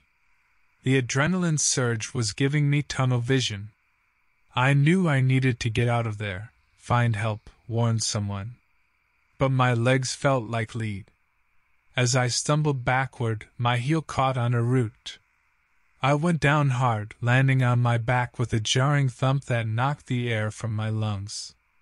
I scrambled to my feet just in time to see a blur of movement from the corner of my eye. It was there. Leaping out of the shadows, impossibly fast. I saw the long, sinewy limbs, the hunched, emaciated form covered in patchy gray fur, the claws, the teeth, that horrible, lipless grin stretched across its elongated skull. And those eyes, those glowing yellow pits of hunger boring into me. It lunged, and I instinctively threw up an arm to shield myself. A scream ripped from my throat as a searing pain shot through my forearm. I twisted away, stumbling, somehow managing to stay on my feet as another swipe of claws tore through the fabric of my backpack. "Run," a voice echoed in my head. But my body wouldn't obey. It was closing in, a guttural growl rumbling in its throat. I fumbled for the pistol again, heart pounding so hard I thought it would burst right out of my chest. The creature snarled, leaping towards me for the killing blow. That's when I heard the gunshot. The creature jerked midair, a yelp cut short as a spray of dark blood erupted from its shoulder. It twisted to face this new threat, and for a split second its yellow eyes met mine. In that moment, I saw something flicker within them. Not just animal hunger, but something like confusion. A second gunshot rang out, and then another. I scrambled back, tripping and falling, as more bullets tore into the creature. It shrieked, a terrible, wounded sound, then turned and fled with surprising speed, crashing off into the undergrowth. My rescuer emerged from the trees. An old man, tall and lean, with a thick white beard and a battered cowboy hat perched on his head. He held a rifle loosely in one hand, his gaze steady on the spot where the creature had disappeared. "You hurt?" he asked, his voice rough but not unkind. I could only nod, still in shock, trying to process what had just happened. Slowly, the trembling started, my teeth chattering so much I could barely speak. The old man lowered his gun. "Been tracking that thing," he explained. "Taking livestock hereabouts. Seen something like it once before, way back when I was a kid up in Idaho. Skinwalker, my grandpa called it. Shapeshifter. Not a man, not a beast, something in between, and twisted all the way through." He helped me to my feet, guiding me back towards the trail. I managed to blurt out questions, my voice still raspy with fear. Who was he? How did he know I was in trouble? What was that? Skinwalker? The old man chuckled, a dry sound. "Name's Silas," he said. "Got a cabin a few miles back. Don't much like strangers in these parts, but I see their lights, hear their noise sometimes. You look different. And then I saw those marks, same ones it leaves around its kills." As we walked, Silas regaled me with stories. Of creatures like the one I'd encountered, stories passed down through generations, whispers from the old-timers about the things that stalk the deep wilderness. I listened, numbed yet somehow fascinated. By the time we reached his cabin, perched on a bluff overlooking a hidden valley, the terror had begun to ebb away.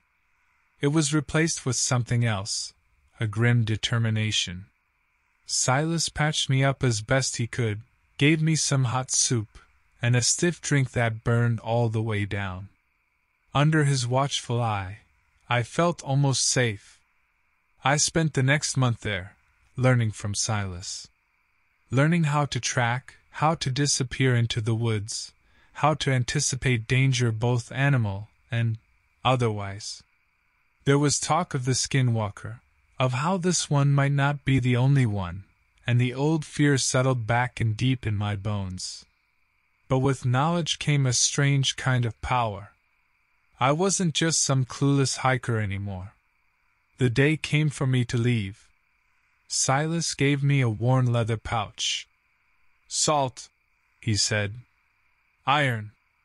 Things like that they hate 'em. Might not kill one, but it'll keep it at bay." As I set out once more, armed with more than just camping gear this time, I felt different. Scarred, changed, but somehow stronger. The nightmares would probably never fully go away, the fear always lurking beneath the surface. But now I knew deep down that if I ever met that creature again, I'd be ready.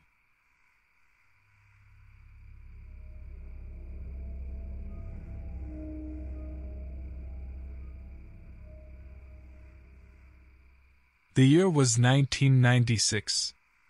I'd always been one for the solo backcountry experience, ever since my grandpa took me out fishing in the Maine woods when I was a kid. Something about the solitude, the self-reliance, it did something to my soul, you know? That year I decided to tackle a chunk of the Appalachian Trail in Virginia, week-long loop through Shenandoah National Park. Name's Ethan Rhodes. Weather was glorious the first few days.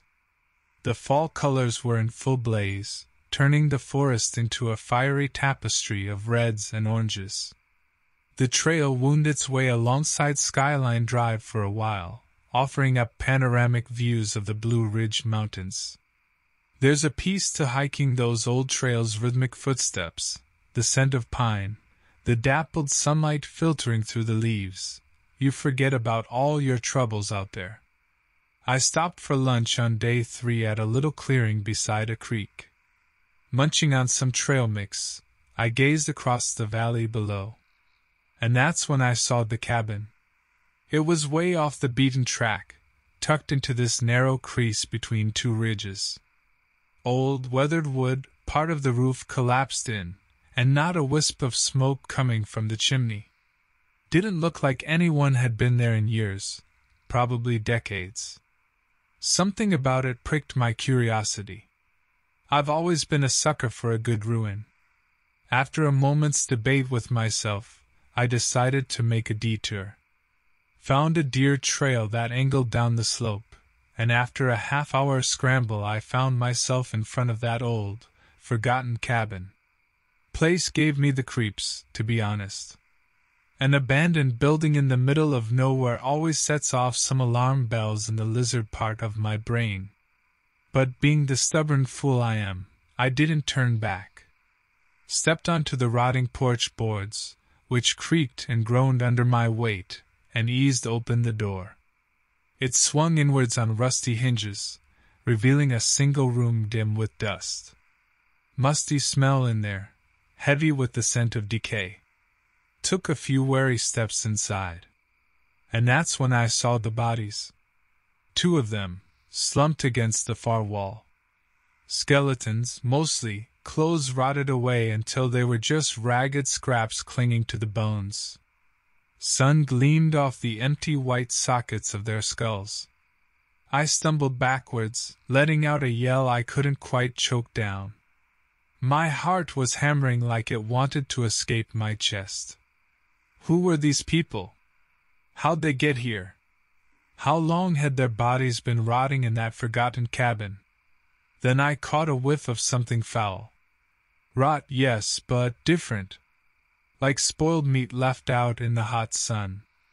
A low growl echoed through the stale air. That's when it stepped out of the shadows. A hulking shape, towering at least 7 feet tall. Gaunt, emaciated, with patchy gray skin stretched tight across its bones. Its face, human mostly, but stretched and distorted into something monstrous. Sharp teeth filled its grinning maw, and its eyes, hollow pits of pure black, fixed on me with a terrible, hungry intent. It snarled, a raspy sound like sandpaper dragged across stone, and lunged. I barely had time to react, throwing myself backwards through the open doorway and scrambling to my feet as splintered wood flew. I ran. Didn't even look back. Pounded up the slope blindly, branches tearing at my clothing and snagging at my skin. I heard it crashing through the woods behind me, foul snarls mixing with the snapping of twigs and rustling of leaves, gaining on me. I thought of the bodies in the cabin. That's how I'd end up if I didn't get away. A surge of adrenaline gave me a second wind, propelling me onwards. Up ahead a massive oak tree reared up, roots like gnarled claws bursting from the earth. I veered towards it, a desperate plan forming in my head. Reached the oak just as the creature burst out of the undergrowth behind me. I leapt, catching a stout branch, and hauled myself up with all the strength I could muster. The creature screeched in frustration, leaping from my dangling legs but just missing my boots. It paced back and forth below the tree, staring up at me with those hate-filled black eyes. I clung desperately to the branch, muscles burning, every breath rasping in my throat. The sun dipped low, casting long shadows, but the creature showed no signs of leaving. It just waited, pacing, watching. I knew, way up in that tree, that as soon as it got dark, that thing would be coming for me.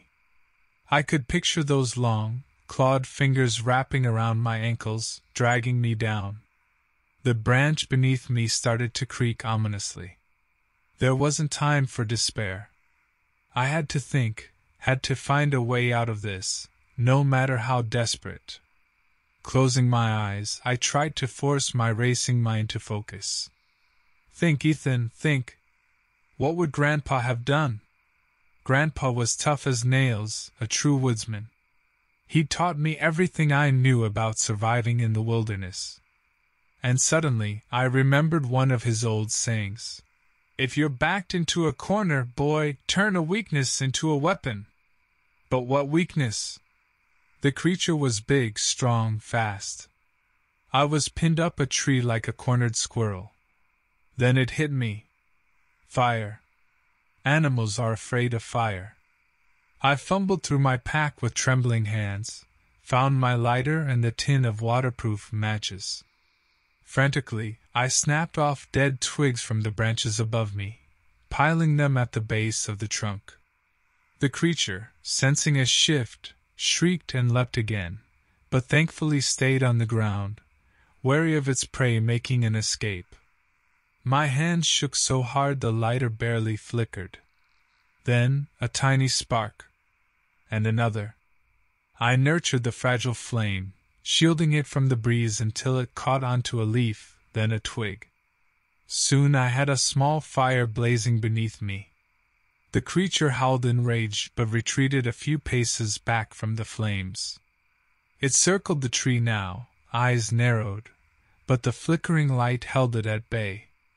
I threw more fuel on the fire, keeping it bright and alive. The hours dragged on. The creature made a few more attempts at my dangling feet, then seemed to settle into a waiting game. Fear gnawed at my insides, but so did a stubborn sort of hope. I had fire, and the beast, for all its strength, wouldn't risk it. Time was on my side. Eventually, the first pale streaks of dawn began to lighten the sky. The creature snarled one last time, then disappeared into the woods. I waited a while longer, until full daylight washed over the trees and I was sure it was gone. Then, stiff and sore, I climbed down. My legs nearly gave out beneath me as I touched the ground. The hike back to the main trail was a blur. Every rustle in the bushes sent my heart racing. But I made it. Flagged down a passing car and told them my story, at least the parts that sounded halfway believable. Left out the creature, of course. Just said I found a couple of bodies, got lost overnight. The park rangers went back to the cabin with me. Found the remains just as I had left them, but, naturally, no sign of the creature that had stalked me through the night. They looked at me like I was either a liar or crazy, but they eventually confirmed the two deceased were a missing couple, long-term disappearances finally solved. It made the news, but just a small blurb at the bottom of the page. As for me, I never went back to Shenandoah. Sometimes I still see the creature's face in my nightmares, that twisted grin and those hungry black pits for eyes. It took me years to put the experience into words, even in my journal. No one would ever believe it, not truly. I still hike, though. Never alone, and never for more than a day. I carry more than the usual gear, too, a heavier canister of bear spray, a good sharp hunting knife, the kind Grandpa would have approved of.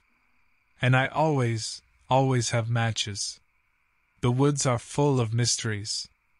Old legends talk about Wendigo, skinwalkers, all sorts of creatures lurking in the shadows. The rational part of me says they're just stories, campfire tales meant to spook kids. But another part, a part that was forever changed on that mountainside, listens for the snapping of twigs and the scrape of claws on bark. It knows, deep down, that they're out there. And some secrets are better left undisturbed.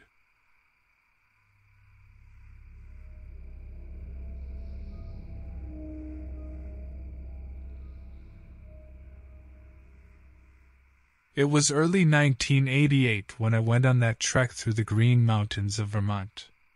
You know how people say they go into the woods for some peace and solitude? Well, I guess I'm not one of those people.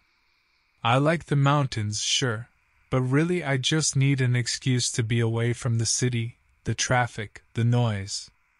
Being a park ranger, you'd think I'd get enough of the outdoors, but it's different when you're out there for work.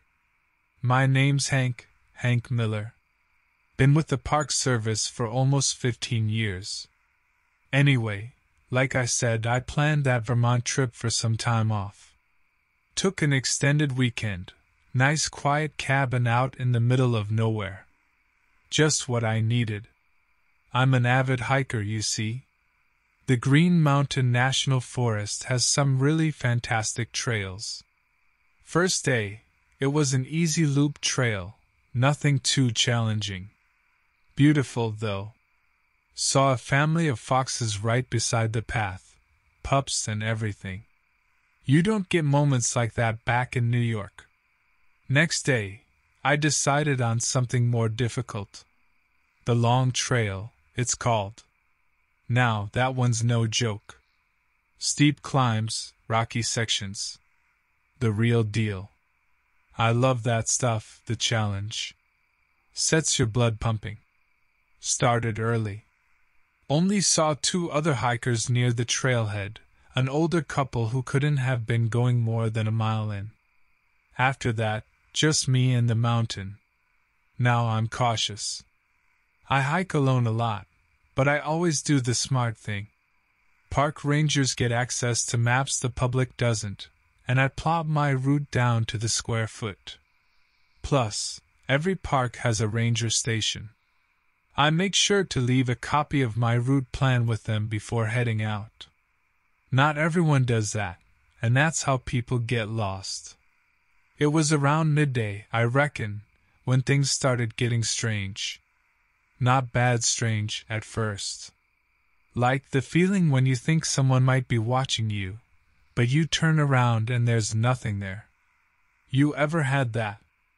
Well, that was happening a lot. Made the hair on the back of my neck stand up. Then it got weirder. Rocks shifting under my feet on sections of trail where there was no way they should have moved. A branch snapping right beside me, but no wind to speak of. You start to think you're going nuts. That's how it goes. I took a breather, grabbed a drink from my pack. Calmed my head. Tried to tell myself it was my mind playing tricks. Happens out in the wilderness. Should have trusted my gut. I'd rounded a bend, and there it was. Now, I've seen a lot of animals in my time on the job. Bears, moose, plenty of big cats even. This thing, it wasn't like any of them. Standing on 2 legs, easily as tall as me, maybe taller. Shaggy fur, but patchy, like it had some skin disease. Long claws and big yellow eyes that made me freeze in my tracks. We were maybe 20 feet apart.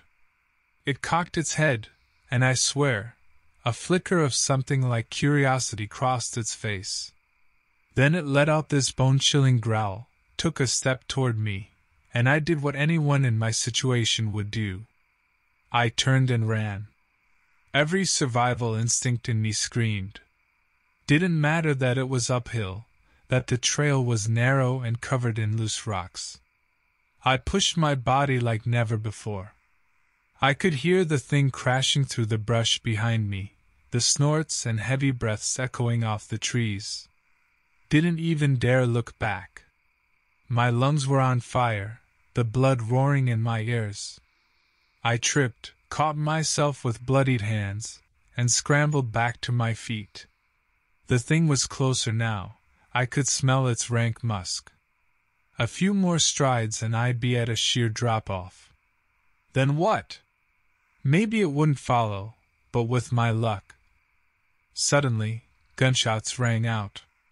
Not like a hunting rifle. These were bigger, heavier. I saw the creature jerk. A snarl cut short as it stumbled back into the trees. A voice echoed out. "Miller? That you?" Relief flooded through me, but I shouted back.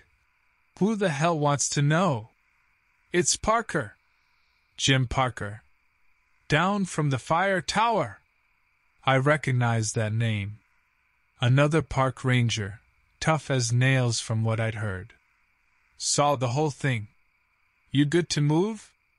I was already scrambling down the ridge toward him. "Something was following me. Big thing. Never seen nothing like it." I gasped out, reaching the bottom where he waited, rifle held ready. "Yeah," Parker said, looking grim. "I bet you haven't. Let's get you back to the station. Lot to figure out." We did a quick check of the area and found no sign of the creature. No blood, no body, nothing. Parker said that wasn't unusual. Whatever these things are that people occasionally report in the backwoods, they tend to be elusive. Smart. Dangerous. I reported the whole incident to the higher-ups, of course. They tried to make it seem like I'd imagined it. Stress, being alone in the woods, whatever. I've dealt with enough idiots to know when they're trying to brush me off. I spent another night up there, just couldn't bear the thought of going back to the city immediately. Did more hiking, stuck to well-traveled trails, and tried to shake the feeling that I was being watched. Parker and I talked a lot.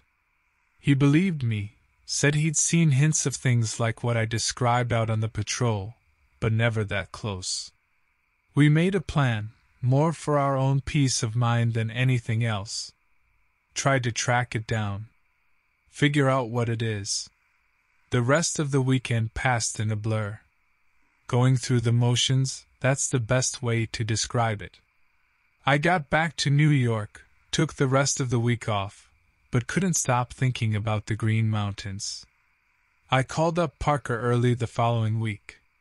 We met at a little roadside diner halfway between Vermont and New York. He had a lead. A couple, camped out on private land just south of where I was hiking, spotted something similar. Took pictures, though they were blurry. Definitely looked like the same kind of creature I saw. "What now?" I asked. Parker shrugged. "Truth is, Hank, we don't have a lot to go on. We report this officially. At best they send guys in camo, and at worst we both get labeled nut jobs and lose our jobs. So we track it ourselves?" I could barely believe I was saying it. His eyes flickered over my face. "Maybe. It's a long shot. These things ain't dumb. Not gonna be easy to find." It was crazy, and more than a little reckless, but the urge to figure this out, it burned inside me. I knew the risks. But I had to try. Next thing he knew, we were both standing in front of the park's superintendent, requesting a week off for personal reasons. Parker's a good talker, so we got the leave. Just didn't mention what we'd be doing.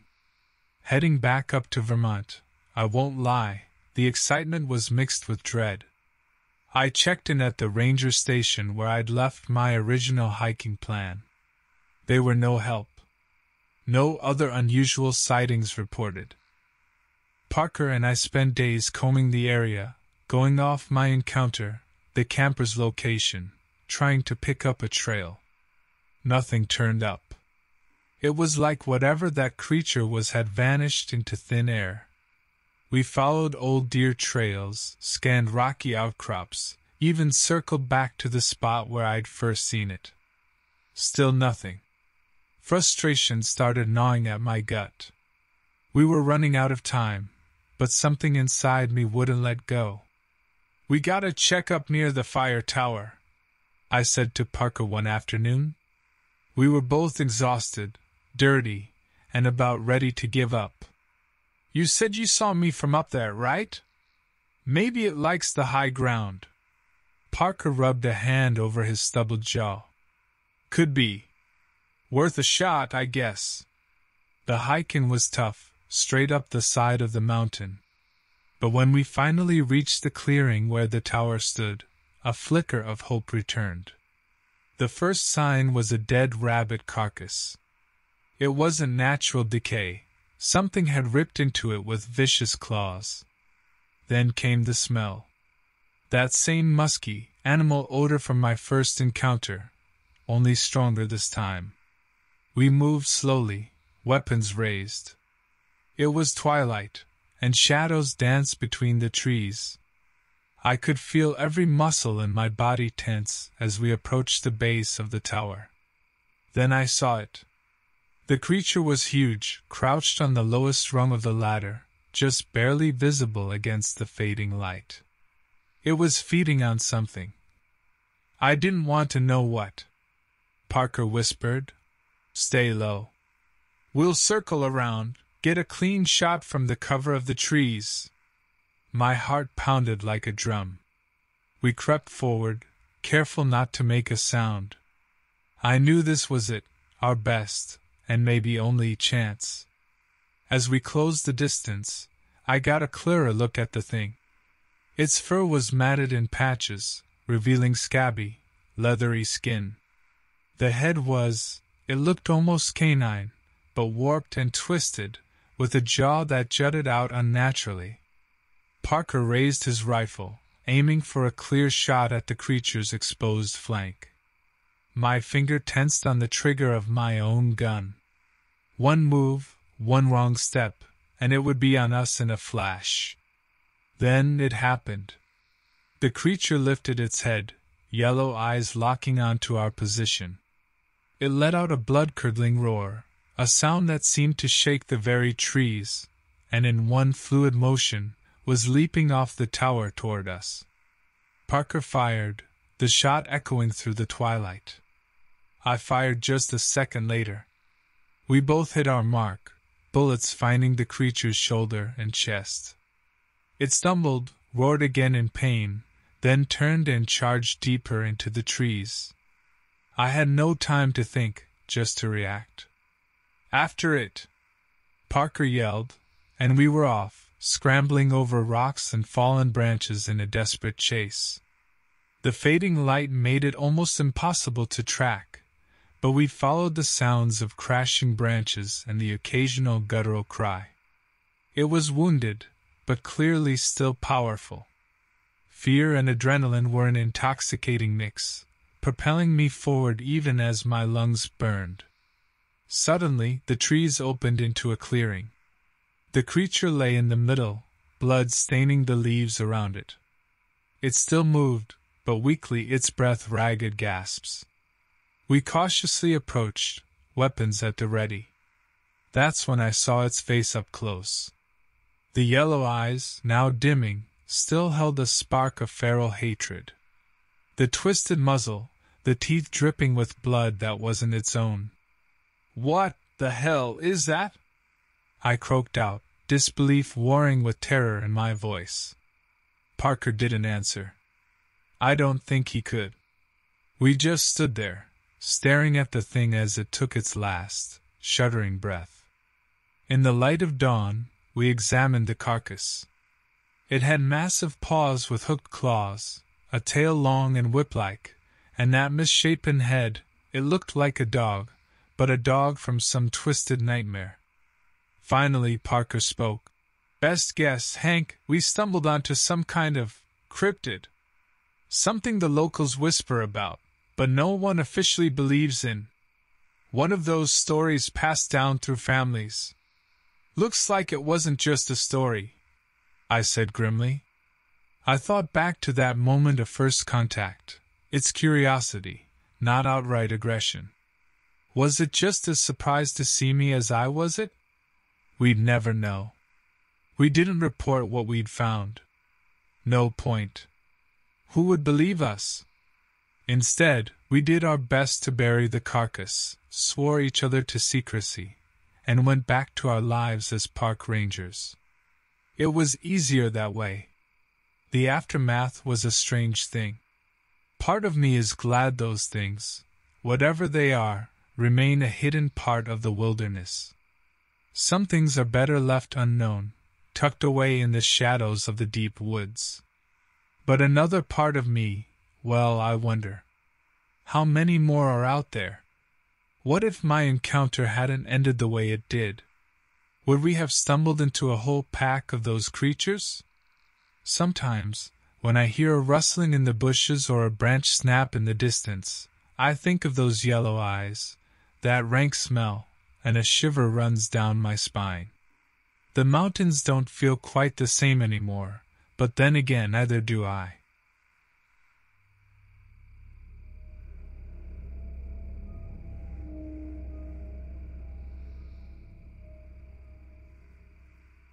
The year was 1976, and I'd planned this trip to the Smoky Mountains of Tennessee for months.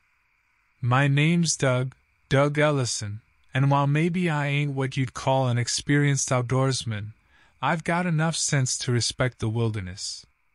That's why I always pick established trails, the ones most traveled. You know, the kind with those reassuring painted blazes on the trees to guide you.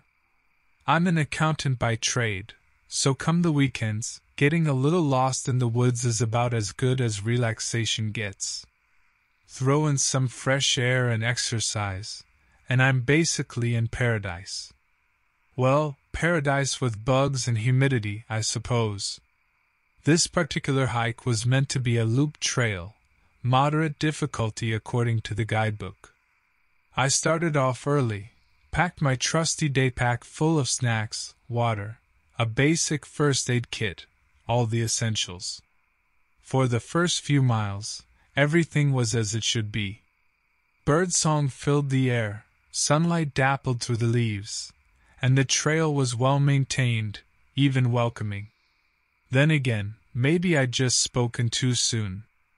Around midday, I reckon, things started to feel off. It wasn't any major change, just a gnawing sense that something wasn't quite right. The bird song faded away, replaced with a hush like the woods were holding their breath. The trail, once so clear, became overgrown, like that guidebook lied about how often hikers took this route. I paused, took a long swig of water, and tried to shake the feeling that I was being watched. Come on, Doug, I told myself, you're just psyching yourself out. Nothing to worry about out here in the middle of the day. Still, I couldn't shake the unease. I decided the best thing was to press on. Get further in, then figure out if I just misread the map or something. Another mile passed, the sense of something off, getting stronger with each step. Then I saw it. A deer carcass, picked almost to the bone. Not a normal sight on a popular trail. My heart started pounding faster, but then I told myself to relax. Could have been a cougar or something, right? Predators gotta eat, even out here. That's when I noticed the gnaw marks on the bones. Didn't look like any cat work I'd ever seen. They were jagged, uneven, like they were torn, not cleanly bitten. And the way the carcass was sprawled, not natural positioning, not for a deer brought down in a hunt. A flicker of movement above made me snap my head up. Buzzards were circling. Of course they were. That's when it hit me, the smell. Not the usual forest smells. This was like rotting flesh with something metallic mixed in. I gagged, fighting the urge to throw up. That wasn't normal, not for an animal death. Whatever killed that deer? I turned to leave, to just get out of this suddenly nightmarish section of trail. Before I could take a step, I froze. There, maybe 20 feet ahead, blocking the path, stood the creature. I tell you, it looked like nothing from this earth. Standing on 2 legs, tall as me, maybe taller. Lean, covered in coarse gray fur, it had a hunched posture and a snout that was way too long and filled with pointed teeth. Its eyes, Lord, those eyes! Pure black, with a gleam like polished stones. The thing took a step toward me, letting out this low growl that vibrated right through my bones. This wasn't a predator sizing up its prey, though. This felt different. Wrong. I did what I guess any normal man would do in that situation. I screamed and bolted back down the trail. Forget the path, I crashed through the undergrowth, branches whipping my face, thorns tearing at my skin. Didn't matter. All that mattered was getting away. I heard the thing behind me, snarls mixing with the snapping of twigs under its heavy feet.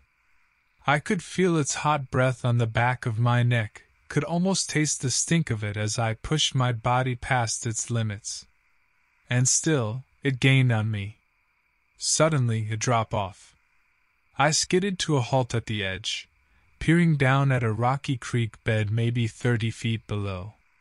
No choice now. I took a deep, desperate breath and leaped. Hitting the ground sent a jolt of pain through my leg, but I didn't stop. I scrambled on, somehow ignoring the agony, splashing through the shallow creek and stumbling further from that clearing. I don't know how long I ran. I just kept going until my vision blurred and my lungs burned like fire. Finally, I collapsed against a tree, gasping for breath. When I could think straight, I realized 2 things. It was getting dark, and I had no idea where I was. That trail guidebook, my trusty map, all useless back wherever I'd fled from. I was well and truly lost. My leg throbbed, and my stomach churned with both terror and exhaustion. I cursed myself for being a stubborn fool, for not turning back when I first felt uneasy. Still, no use dwelling on it. Had to survive the night, then try to find my way out come morning.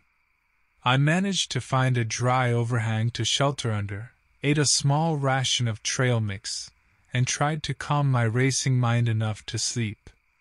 Fitful as it was, the exhaustion eventually won out. First light, I set off, following the creek downstream. It had to lead somewhere, right? Every mile was agony, but I kept going, fueled by the terror of what lurked back in the woods if I turned around. It took 2 days. 2 days of stumbling, rationing water, and trying to ignore the gnawing fear in my gut. When I finally stumbled across a dirt road, practically delirious, it felt like a miracle. An hour more, and a kind old farmer in a beat-up truck gave me a ride to the nearest ranger station. Now, I told them about the carcass, about my sense of being hunted. But the creature? I kept that to myself. They'd think I was crazy, probably lock me up for my own good.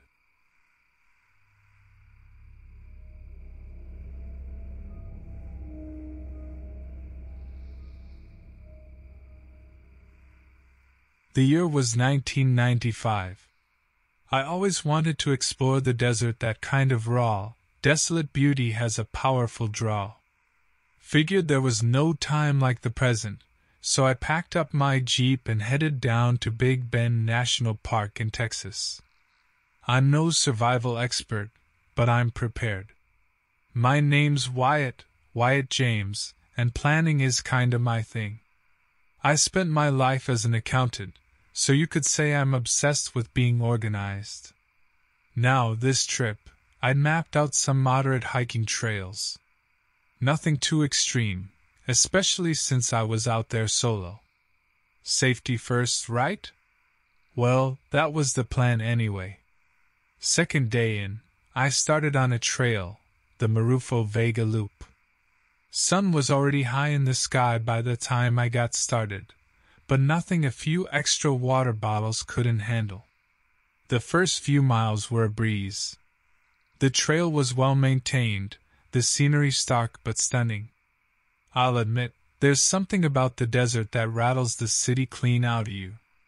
It puts things into perspective, you know? Mid-afternoon, I figured I was maybe halfway through the loop. Decided to stop for a bite, enjoy the view. See, there were these old ruins off a little side path, barely visible from the main trail. Former ranch, according to the guidebook. Seemed like a decent spot for lunch. Getting closer to those ruins is when things started feeling odd. Not scary at first, just unnatural. It was the quiet. You expect a little wind, maybe the rustle of lizards, but this? Dead silence. Not even bird song. I started picking up my pace, feeling a prickle of unease on the back of my neck. The ruins themselves were pretty much just crumbling stone walls and foundations. Nothing fancy. I sat down in the shade of what used to be a doorway, cracked open a protein bar, and tried to shake the weird feeling. That's when I saw the bones. A pile of them. Not animal bones, I realized with a jolt. Human. A chill ran down my spine. My first thought was maybe an old burial site, Native American or something. But then I noticed the way the bones were scattered, gnawed. Something about those jagged edges didn't look natural. I was getting a bad feeling about this whole place. Time to skedaddle. I stood up, brushing dirt off my pants, and then I saw him. At first, I thought my eyes were playing tricks on me. Heat, dehydration, all that.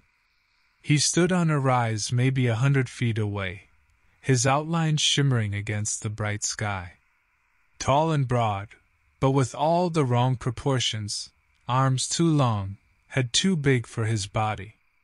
He was bald, skin grayish in the harsh sunlight. When he turned towards me, I saw his eyes, flat black, with a gleam like polished stone. Now, I'm not the fainting type, but let me tell you, primal terror kicked in. I froze, my heart pounding like a rabbit's. The creature, whatever it was, took a slow step forward. His mouth opened, revealing a row of two sharp teeth. Then, he let out a roar. Wasn't like any animal I'd ever heard, more like something scraping across rusty metal, a sound that set my teeth on edge and kicked me out of my frozen stupor. I didn't bother with my things. I just ran. Ran like a madman back towards the trail, half tripping over rocks and spiny plants. I risked a glance back. That thing was on my tail, bounding along as if gravity barely affected it. Every crashing step, every guttural snarl, it was pushing me closer to the edge of panic. The trail seemed miles away, the desert stretching out forever. My lungs burned, my legs screamed in protest, but I didn't dare stop. My only hope was to make it to the main trail. More people, a ranger station, something. Just then, I hit a patch of loose gravel and went sprawling face first. Pain ripped through my knee, my palms scraped raw on the rocks, but I scrambled upright. Couldn't stop now. I saw the creature closing in, a grotesque silhouette against the blazing sun. He lunged.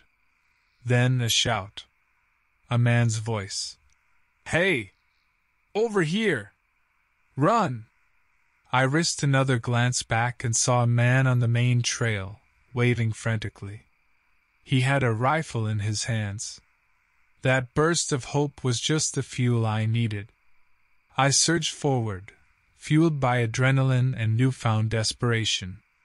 The creature hesitated, glancing between me and the man with the rifle. Seemed to be weighing its options. For a moment I thought I might actually make it. Then, the creature took off in the opposite direction, disappearing behind a tumble of boulders. I stumbled the last few yards to the trail, collapsing against the man with the rifle. His name was Harlan, a local hunter out chasing coyotes. He was my age, give or take, with weathered skin and a steady gaze. He helped me up, asked if I was hurt. I told him about the ruins, the bones, the creature. He listened intently, nodding sometimes, a frown creasing his face. "You saw one of them," he said finally, his voice low. "People round here call them skinwalkers." He didn't sound surprised, though. This wasn't his first rodeo. I stammered out something about reporting it, but he just shook his head. "Folks who tried that wind up looking crazy. They won't believe you. Best bet is just to forget the whole thing. Head back down the mountain." Harlan walked me to my jeep, the rifle slung over his shoulder. I thanked him over and over, not sure what else to do. Part of me wanted to argue, to insist we do something, but the haunted look in Harlan's eyes told me it was a lost cause. The drive out of Big Bend felt like leaving a nightmare. My leg throbbed, my hands burned, and I kept seeing those black eyes in the rearview mirror. Harlan was right. Tell anyone what I saw, and they'd write me off as some sun-addled hiker. But staying silent felt like a betrayal, like those bones wouldn't get any kind of justice. Weeks later, I was still haunted by the experience. At first, tried burying it. Back to my routine, back to the safe predictability of numbers and spreadsheets. It didn't work. Every creak in my apartment sounded like those inhuman footsteps. Every shadow seemed to hide a monstrous shape. Finally, I snapped. Couldn't live like this anymore. I quit my job, cashed out my savings, and headed back to Texas. Not to Big Bend, somewhere less remote, with better cell service. Seemed insane even to me, but the alternative was feeling like I was going insane. I rented a small cabin outside a town called El Paso, close enough to civilization but still on the desert's edge. Used the internet. Public libraries are a godsend, to dig into local lore, old newspaper archives, anything that might shed light on what I saw. Turns out, Harlan's Skinwalker wasn't far off. There were Native American legends, whispers among old-timers out on remote ranches, stories that mirrored my experience too closely to be coincidence. Some described them as shapeshifters, others as a kind of vengeful spirit. Didn't make him any less real, though. Weeks turned into months. I spent my days tracking down every scrap of information I could find. Nights were worse. I didn't sleep much, and when I did, the nightmares were brutal. The creature stalking me, the bones crunching under its feet, that bone-chilling roar. In those dark hours, a voice started whispering in my head. Maybe fighting this thing was my purpose. If folks wouldn't listen, fine. I'd deal with it myself. It was reckless, probably flat-out crazy. But when you've stared into those flat black eyes, the world doesn't seem so normal anymore. I picked up a used hunting rifle, practiced at a range until I could hit a dinner plate at 100 yards. Learned about tracking, how to set traps. Filled my cabin with survival gear, everything to give me a fighting chance if it came down to it. I guess some part of me was waiting for the creature to find me. Figured if it knew I was out there, maybe it would come for a rematch. Every rustle of wind had me jumpy, rifle at the ready. I spent nights on my porch, scanning the desert with night vision goggles. Nothing. Months stretched by, and I started to doubt myself. Had I really seen what I thought I saw? Was I just losing my grip completely? I even convinced myself to go on a few dates with a woman from town, trying to tether myself back to a regular life. Then, one sweltering summer evening, it started. The dogs in town barking like mad, a chorus of howls that set my teeth on edge. I knew that unnatural sound. Drove into El Paso, found the streets mostly deserted except for a few stray dogs, tails tucked low, whimpering. A knot formed in my stomach. This was it.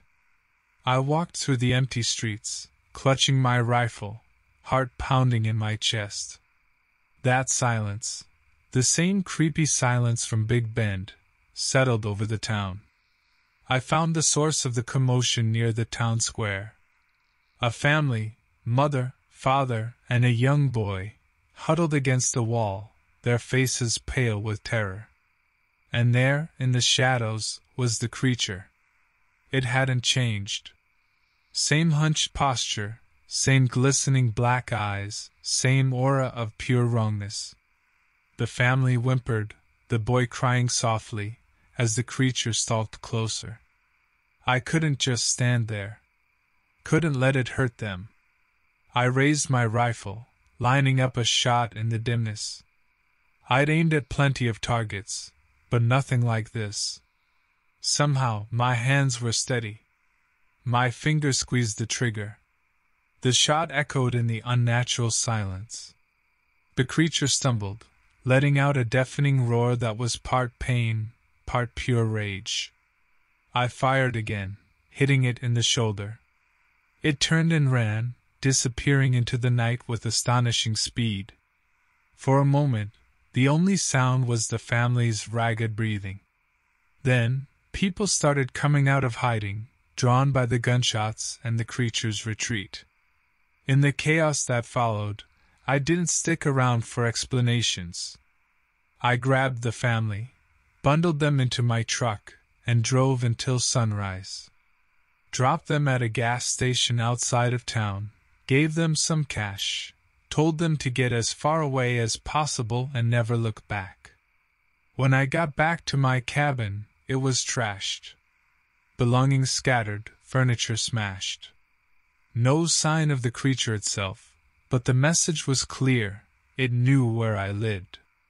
The sensible thing would have been to cut and run, start over somewhere new. But I was done running. I spent the next few weeks turning my cabin into a fortress.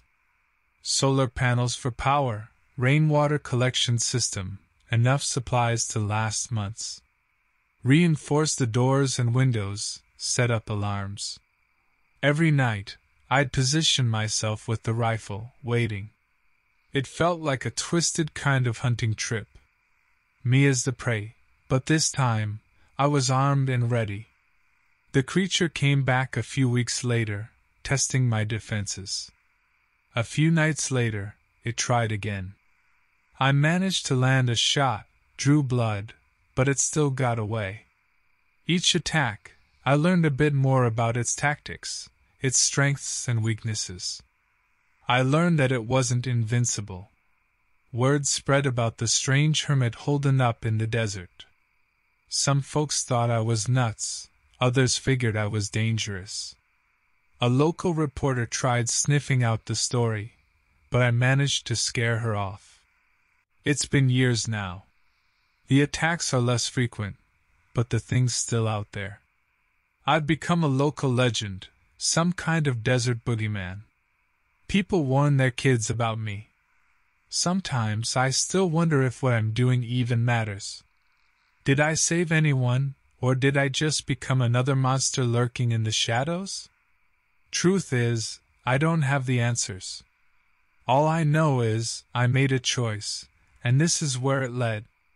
Every night I watch the desert horizon, rifle in hand, and wait for those black eyes to gleam back at me from the darkness. I figure it's the closest thing to an afterlife I'm gonna get.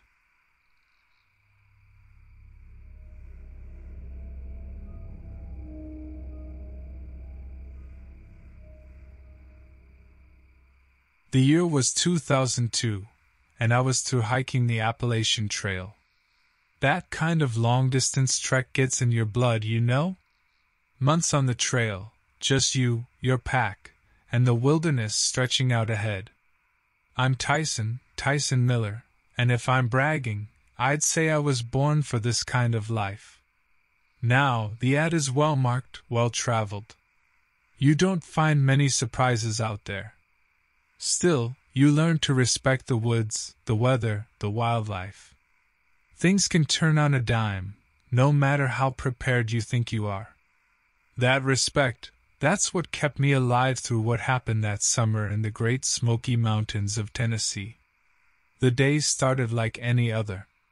Up at dawn, a quick breakfast of oatmeal and dried fruit, then back on the trail. I was nearing Clingman's Dome, highest point on the whole trail. I figured I'd stop at the shelter there for a longer meal before pushing on. Been looking forward to the views for weeks. It was early afternoon when I noticed something off. It wasn't like any animal tracks I'd ever seen. Too wide, the wrong shape, like a naked human foot, but way too big. Shrugged it off at first. Maybe someone lost a shoe, maybe an experienced barefoot hiker with monstrous feet. Wasn't my problem anyway. Kept moving, figuring I could puzzle over it later. Half an hour on, something else. A rustle in the trees off to my left, like something big moving through the undergrowth. This time it didn't feel like just an animal. There was a kind of awareness to the sound, if that makes sense. I stopped, scanned the tree line, trying to get a look at whatever it was. Heart was starting to thump faster, but I chalked it up to the fact that I was alone out here. Imagination plays tricks. Then, a flicker of movement, a flash of gray shifting between the trunks of two massive, old hemlocks. My pulse quickened. Whatever it was, it had been watching me. I yelled out, "Hello? Anyone there? Hiker coming through." That kind of thing usually works with bears, mountain lions even. Lets them know you ain't prey. Silence. Not even the chirp of a bird. Now, I was pretty sure my mind wasn't playing tricks. If I'd learned one thing on this trail, it was to trust your gut. Something was definitely out there. Didn't mean it was dangerous, but no way I was gonna find out by standing around. I picked up the pace, trying to shake the feeling that I had eyes on me. Every few steps, I'd toss a look over my shoulder. Nothing but dense forest and the trail snaking back behind me. About a mile later, the feeling finally started to fade. Just a skittish hiker spooking himself, I figured. Maybe I just needed a proper lunch. Just as I thought I was in the clear, that's when I saw the first body. It was just off the trail, half hidden behind a rhododendron bush. It was a man, a middle-aged dude in hiking gear. It took me a second to realize what was wrong. His neck looked broken, twisted at an impossible angle, and his eyes were wide open, frozen in absolute terror. I stumbled back, tripped over a rock, and landed hard on my butt. Nausea rolled over me. What the hell kind of accident could do that to a guy? Then I heard it, the same rustling from before, closer this time. A low growl echoed through the trees, and I swear, it sounded almost gleeful. I scrambled to my feet, all thoughts of lunch forgotten. That thing, whatever it was, had killed this man. That meant I was next. Turned and bolted, back down the way I'd come. Ran like I've never run before. Branches whipped at my face, rocks rolled under my boots, but I didn't look back. I could hear it behind me, crashing through the underbrush, its guttural growls making my blood run cold. Then, a new sound, a woman screaming. Up ahead, maybe a quarter-mile down the trail. My heart sank. There were more victims. The woman was half collapsed against a tree, sobbing. Didn't notice me at first, then she looked up, her eyes wild. "It got him," she gasped. "It got Kevin, snapped his neck like a twig." I knelt next to her, tried calming her down enough to get her name. It was Sarah. "Where?" I asked. "Where is it?" Figured if I could pinpoint the creature, that gave us a fighting chance. Sarah pointed a shaky finger back up the trail. "Just around the bend, big clearing with rocks." The hair on the back of my neck stood up. The clearing, that's where I'd seen those huge footprints. We had to move, make some distance. No way we could fight that thing, not on our own. Sarah wasn't in great shape to run, so I helped her up, gave her a trekking pole for support, and we started hobbling down the trail as fast as we could manage. Behind us, the growling grew fainter, but I knew it hadn't given up. That clearing felt like it was miles away. When we got there, my worst fears were confirmed. 2 more hikers, torn to ribbons. More of those giant footprints pressed into the soft earth. "What kind of monster does this?" Sarah whispered, her voice barely audible over the pounding of our hearts. Now, I'd seen the ugly side of nature before. Animal attacks can be brutal. But this was something else. Calculated. Savage. I had no answers for her, no comfort to offer. All I could do was keep moving. We stumbled on, following the trail south, hoping to reach a shelter or a ranger station. Terror fueled our steps, but exhaustion was starting to set in. As the sun began to dip below the tree line, I spotted a flicker of light through the trees. A road! We might actually make it out. Mustering the last of our strength, we staggered out of the woods and onto the pavement. We half crawled, half collapsed against the guardrail, panting and gasping for breath. Seeing that road felt like a miracle, but we still weren't out of the woods, and the light was fading fast. Just then, headlights rounded the bend. My heart leapt with hope. I waved frantically, shouting for help. The car, a beat-up old pickup truck, screeched to a halt, and a man with a bushy beard and a weathered face hopped out. "What in the hell happened to you folks?" he asked, his voice laced with a thick southern drawl. Words tumbled out of me. The creature, the bodies, how we barely escaped. Sarah choked out her story too, her voice ragged with terror and grief. The man listened, a grim expression on his face. But when I finished, he didn't call me crazy, no looks of disbelief. He just nodded slowly. "Been hearing stories about something like that," he said. "Folks round here don't talk much about it, but the woods are old, hold all kinds of things best left undisturbed." I stared at him, a flicker of hope rekindling. Had he seen this creature too? Could he help? "Please," I said, "we need to get back to town. It's still out there." He looked at us, at the fading daylight, and made a decision. "Get in," he said, "and bring those trekking poles. Might need 'em." We piled into his truck, the musty scent of old leather and tobacco almost comforting after the terror we'd just escaped. The truck roared to life, and we bumped down the road towards civilization. On the drive, the man told us his name was Jeb. He'd been a hunting guide in these mountains his whole life, knew these woods like the back of his hand. He'd heard whispers from other hikers' sightings of something strange, and even rumors passed down in old mountain families of beings long forgotten. "Could be a Wendigo," he murmured, the words strange on his tongue. "Powerful spirit driven mad by hunger, takes many forms, could look like a man sometimes." When I pressed him, his descriptions sounded eerily familiar, the giant stature, the inhuman strength, those chilling, growling sounds. The puzzle pieces were starting to click into place, but it felt more like a nightmare than any kind of reality I understood. We reached the ranger station just as darkness fell.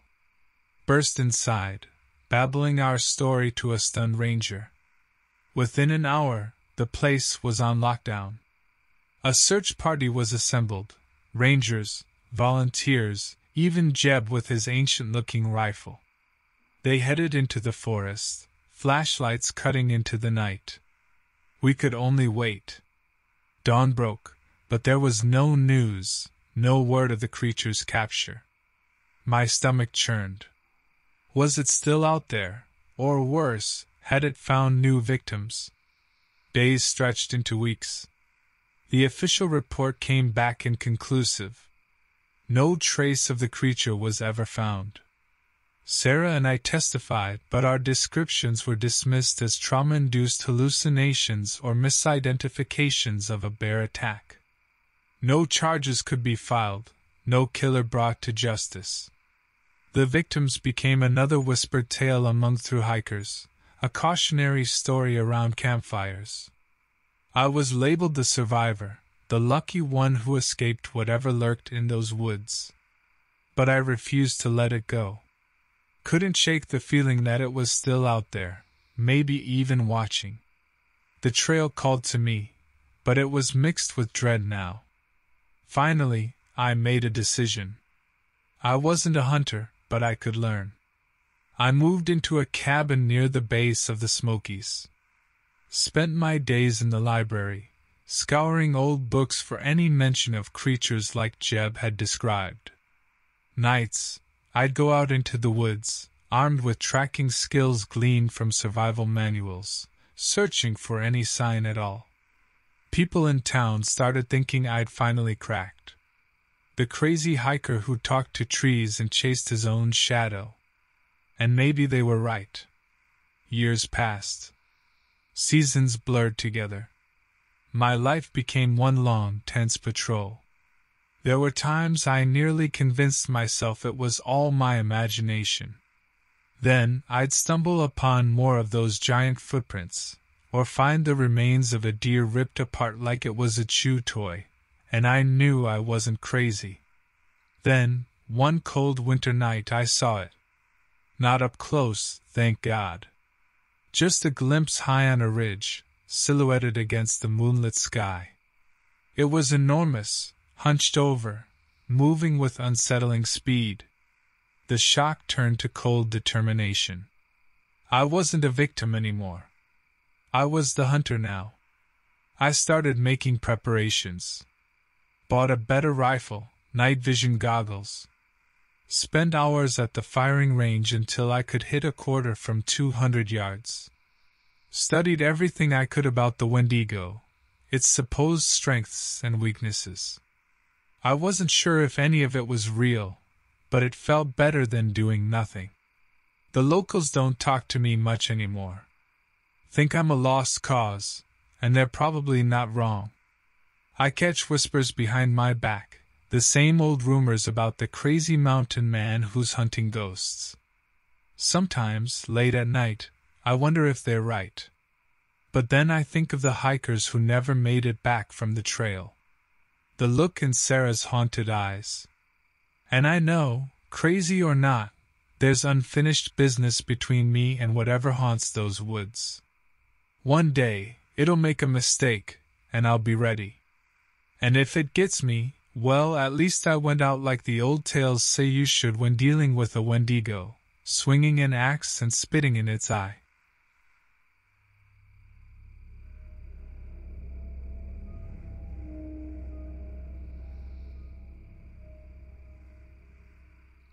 It was early 1988 when I went on that trek through the Angeles National Forest. I love hiking, been doing it since I was a kid. There's something about the quiet, the trees, the smell of pine. Makes you feel insignificant, yet completely connected to the world. I always go alone. Not an antisocial thing, more of a safety thing. Less chance of making stupid mistakes that get folks hurt when you're on your own.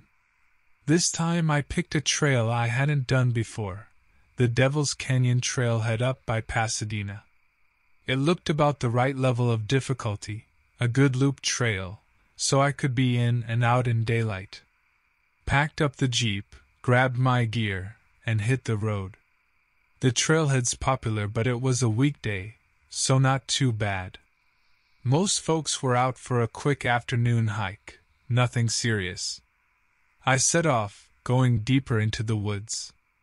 After an hour or so, the path was pretty narrow, overgrown some, so it felt more secluded. Wasn't worried though. I know these hills. Funny thing happened though. Usually, there are all kinds of sounds, birds, squirrels, that rustling of little critters scampering away. On this trail, nothing. It was quiet, like eerily so. Didn't even hear wind hitting the leaves. I stopped for a minute, just listening, and I swear it got even quieter. Decided to joke to myself. Better not meet some crazed hermit. Bet his name's Zeke. Yeah, probably reads too many westerns, that kind of thing. Should have kept my mouth shut. About 20 minutes after that, the stench hit me. It wasn't like roadkill or anything normal. Smelled metallic and kind of sweet, all wrong. There was an overhang up ahead where the trail kind of dipped, so I thought maybe it was coming from there. I slowed down, got my walking stick ready, not for walking anymore, obviously. If it was a mountain lion, I might have a chance to scare it off. If it was a bear, well, I'd probably taste like berries.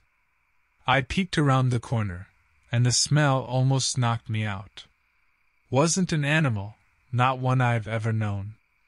There was a clearing, and in the middle, well, let's just say some poor soul got torn up real bad. I mean, not recognizable as a whole piece anymore. Should have turned around right then. Called the rangers, got the heck out of there, all the smart things my dad taught me. But I don't scare easily, and I've got a morbid fascination that I really need to get under control. So like a dummy, I kept going. The trail opened up a bit past the clearing, wound its way uphill around some huge boulders. Then I saw it. Hunched behind a tree, about 100 feet away. At first, I couldn't make it out. The thing was massive, but its coloring blended into the shadows. Then it moved. I still wish I hadn't seen it properly. Lord, I wish I'd run. It was tall, 7, maybe 8 feet, and lean. Not lean like skinny, lean like all muscle. Its skin, Christ, it looked like old leather, stretched too tight, and mottled gray and green. The head, though. It had this enormous head, bald and kind of lumpy, with these oversized black eyes set way too far apart. No ears that I could see, but a mouth full of jagged teeth. This thing, I still can't bring myself to call it a man. It stared at me, and those eyes, there was intelligence there, like it was calculating. I should have bolted, but I was frozen. Suddenly it lunged. Not at me, but to the side. It disappeared behind a rock, and a second later, I heard a shriek. A high-pitched, terrified, human shriek. I snapped out of it, and without thinking, I was running in the direction of the scream. It sounded like a kid, maybe a teenage girl. Adrenaline can make you stupid. I wasn't armed, barely had my walking stick. And what was I gonna do, poke this creature in the eye? I rounded a bend, and there it was. Had the girl pinned to the ground, its teeth bared, but hadn't bitten yet, not that I could see. It was just looking at her, those eyes cold, expressionless. Without thinking, I yelled. Just let out a primal roar and charged, swinging my stick like a baseball bat. The creature looked startled, whipped its head around to me. The girl scrambled away, sobbing. The creature didn't hesitate. It leapt for me, speed I wouldn't have thought possible. I swung, felt the stick connect with something solid, but it barely slowed down. It landed on me, knocking me flat, and I saw those teeth coming for my throat, Then a gunshot. Loud, echoing in the canyon. And another. The creature shrieked, not in pain though, more like rage. It scrambled off me, but not away. It circled, eyes fixed on me, and I could see blood dripping from its side. Then I heard a man's voice. "Stay down! Don't move!" The creature hissed, spittle flying. Didn't want to take its eyes off me, but the voice must have been spooking it. Finally, it turned and vanished into the trees, moving with that inhuman speed again. A few minutes later, 2 forest rangers came down the trail, rifles out. One took the girl, hysterical but unhurt it seemed, back down. The other, an older guy with a serious look, approached me cautiously. "You all right?" He helped me up, looked at the blood on my shirt. "That's not yours." Couldn't speak. Just shook my head. "Name's Ranger Dalton." "What the hell happened here?" I told him. Everything, even the dumb stuff, the joking about hermits. He listened, never said a word, just a nod when I described the creature. "You did good, son," he said finally. "Real good. Saved that girl's life. Now let's get you out of here." They checked me over, got my statement at the station. When I mentioned the body in the clearing, Dalton just frowned. Said they'd searched but never found any trace.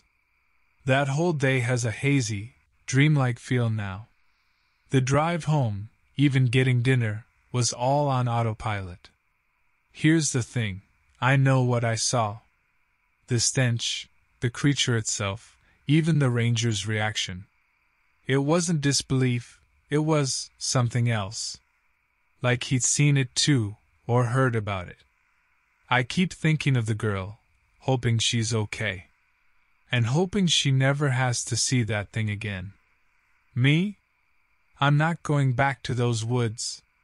Some trails are better left untrodden. But that creature, it's out there. And if I, some random hiker, ran into it, someone else will too.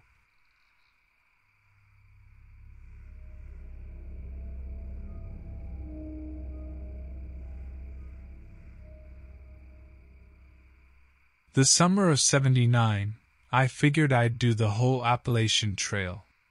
You know, start in Georgia, walk till you hit Maine, that kind of thing. Never did it, honestly. Got sidetracked, life happens. But that year, to test myself, I hit a good chunk of Virginia, Shenandoah National Park. My name's Trevor, by the way. People call me Trev. I've always loved the woods. Something grounding about them, the silence and the smell of earth. Even as a kid, I'd disappear into the trees behind our house, build forts, imagine all sorts of stuff. That's the thing, isn't it? Imagination has a lot to answer for. Anyway, Shenandoah in summer, it can get crowded. The Park Service website warns you about overcrowding, trail closures, even bears. But I figured, hey, that's the main paths, the tourist ones. The lesser-known trails, that's where you find the good stuff. Found a route online near Big Meadows. Packed my gear, figured I was set for a few days at least. It was already hot when I parked at the trailhead. Not many cars, so that was a relief. Shouldered my pack and started on the path that would loop me out through the park. First hour or so was fine, birdsong, dappled light, the usual. Then things got a little off. This wasn't the gradual thinning of hikers you get on longer trails. It was like everyone else vanished all at once. Not a person, not even a footprint in the dirt aside from my own. I'm not a superstitious guy. But you know that feeling you get in the back of your neck? Yeah, that one. Shrugged it off, told myself I was being paranoid. Happens when you're alone in the woods this long. You start to play tricks on yourself. Funny thing is, the wildlife disappeared too. No squirrels, no deer, not even insects buzzing around. Made me slow down, pay closer attention. Wasn't worried, just curious. Then I saw the footprints. Not human, definitely not. They were huge, each one twice the size of my boot, and with way too many toes. 5, I think. Whatever made those tracks was big and strong, and moving in my direction. Found myself wishing I'd brought my shotgun. Dad always said to be prepared when you're out on a trail, but I figured a walking stick would be enough. Idiot. Trail led me into a narrow ravine, trees tall on either side, blocking out most of the light. I could smell water, but couldn't see it. That's when something grunted from up ahead. My heart started pounding, mouth went dry. I wasn't curious anymore, just plain scared. I crept forward, stick ready. The smell got stronger, not like anything I knew. Imagine roadkill left out for a week in the sun, mixed with the wet musk of a zoo animal, and add a hint of something sharp and metallic. Made my stomach turn. Rounded a bend and saw a clearing a few yards ahead. Whatever had grunted was there, and it was. I don't even know how to describe it. Huge, standing maybe 9 feet tall, shoulders broader than any man's. The skin was this weird, mottled green, kind of slick-looking, with thick ridges in places. And the head, that's what got me. It was bulbous, too big for the body, with these bulging eyes that took up half its face. No hair, not anywhere, and a lipless mouth that hung open, dripping with drool. The thing was hunched over something in the grass. I didn't want to see what, but then it lifted its head, and I caught a glimpse of red.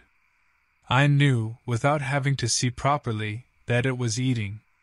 A twig snapped under my boot, loud as a gunshot in the silence. The creature froze, its giant black eyes fixing on me. Then it let out a roar, a sound that shook the trees and sent a flock of birds scattering. I panicked. Turned and ran, didn't care where, just away from that thing. It lumbered after me, its strides long and deceptively fast. I could hear it crashing through the undergrowth, the smell of it hot on my heels. Tripped over a root, slammed into the dirt. My pack tumbled off, scattering water bottles and energy bars. Rolled over, scrabbling for my stick, and there it was. 10 feet away, looming over me, its breath coming in ragged gasps. It tilted its head, like it was confused. Maybe a walking stick wasn't much of a threat, even to something driven wild by hunger. Then we both heard it, a man's voice shouting. Not close, but getting closer. The creature seemed to hesitate, looking between me and the direction of the sound. For a crazy moment, I thought it might run, that the guy, whoever it was, might scare it off. Then its eyes narrowed, and it lunged. Didn't even go for my throat, just grabbed my arm in its massive, clawed hand and took off back into the trees. Pain exploded in my shoulder, a sickening crunching sound, and then just the feeling of being dragged through the undergrowth, screaming with every bump and scrape.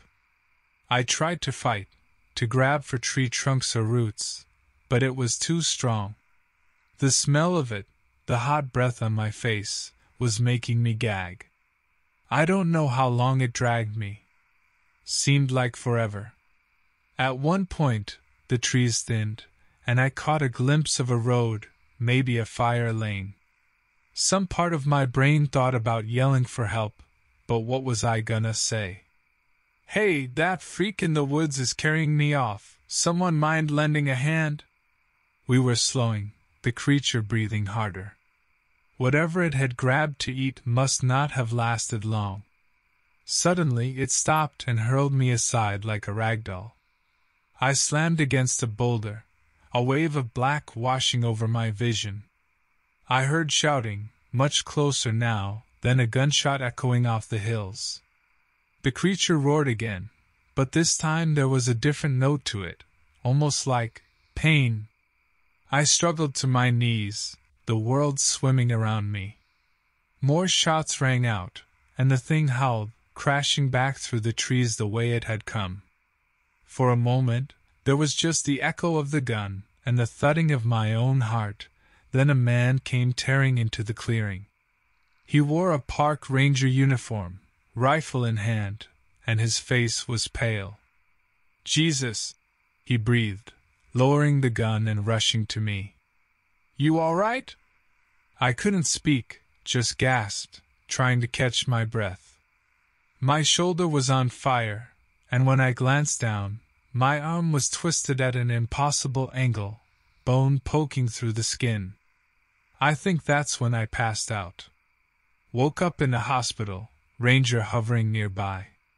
The rest is a bit of a blur, concussion, shattered bones, weeks of surgery, the works. They never found the creature, or any sign of it. Said it was probably a bear attack, though they couldn't explain, well, any of it, really. Sometimes, lying there in that sterile hospital bed, I'd swear I could smell it again. That hot, rotten stink, the wet fur, the blood. I still dream about those eyes, bulging in black, staring at me with something I can't put a name to. Wasn't animal hunger, wasn't mindless rage. There was a thought in there, a calculation. That's the thing that scares me the most.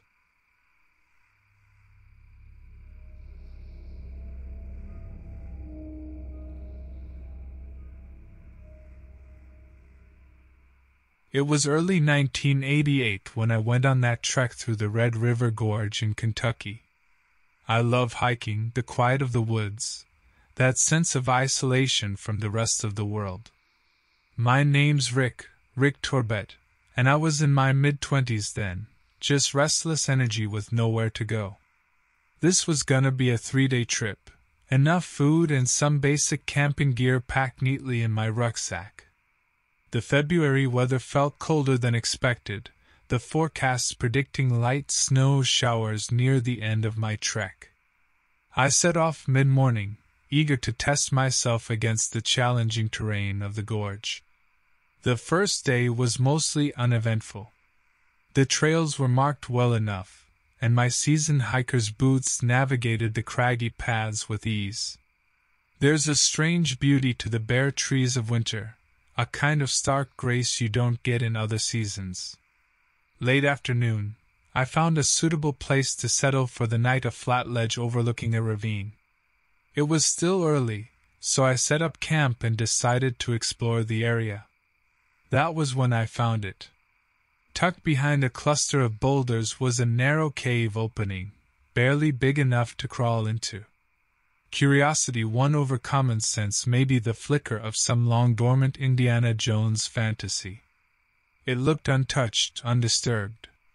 Crouched low, I carefully squeezed inside. The interior was surprisingly spacious, light filtering down through a hole high in the ceiling.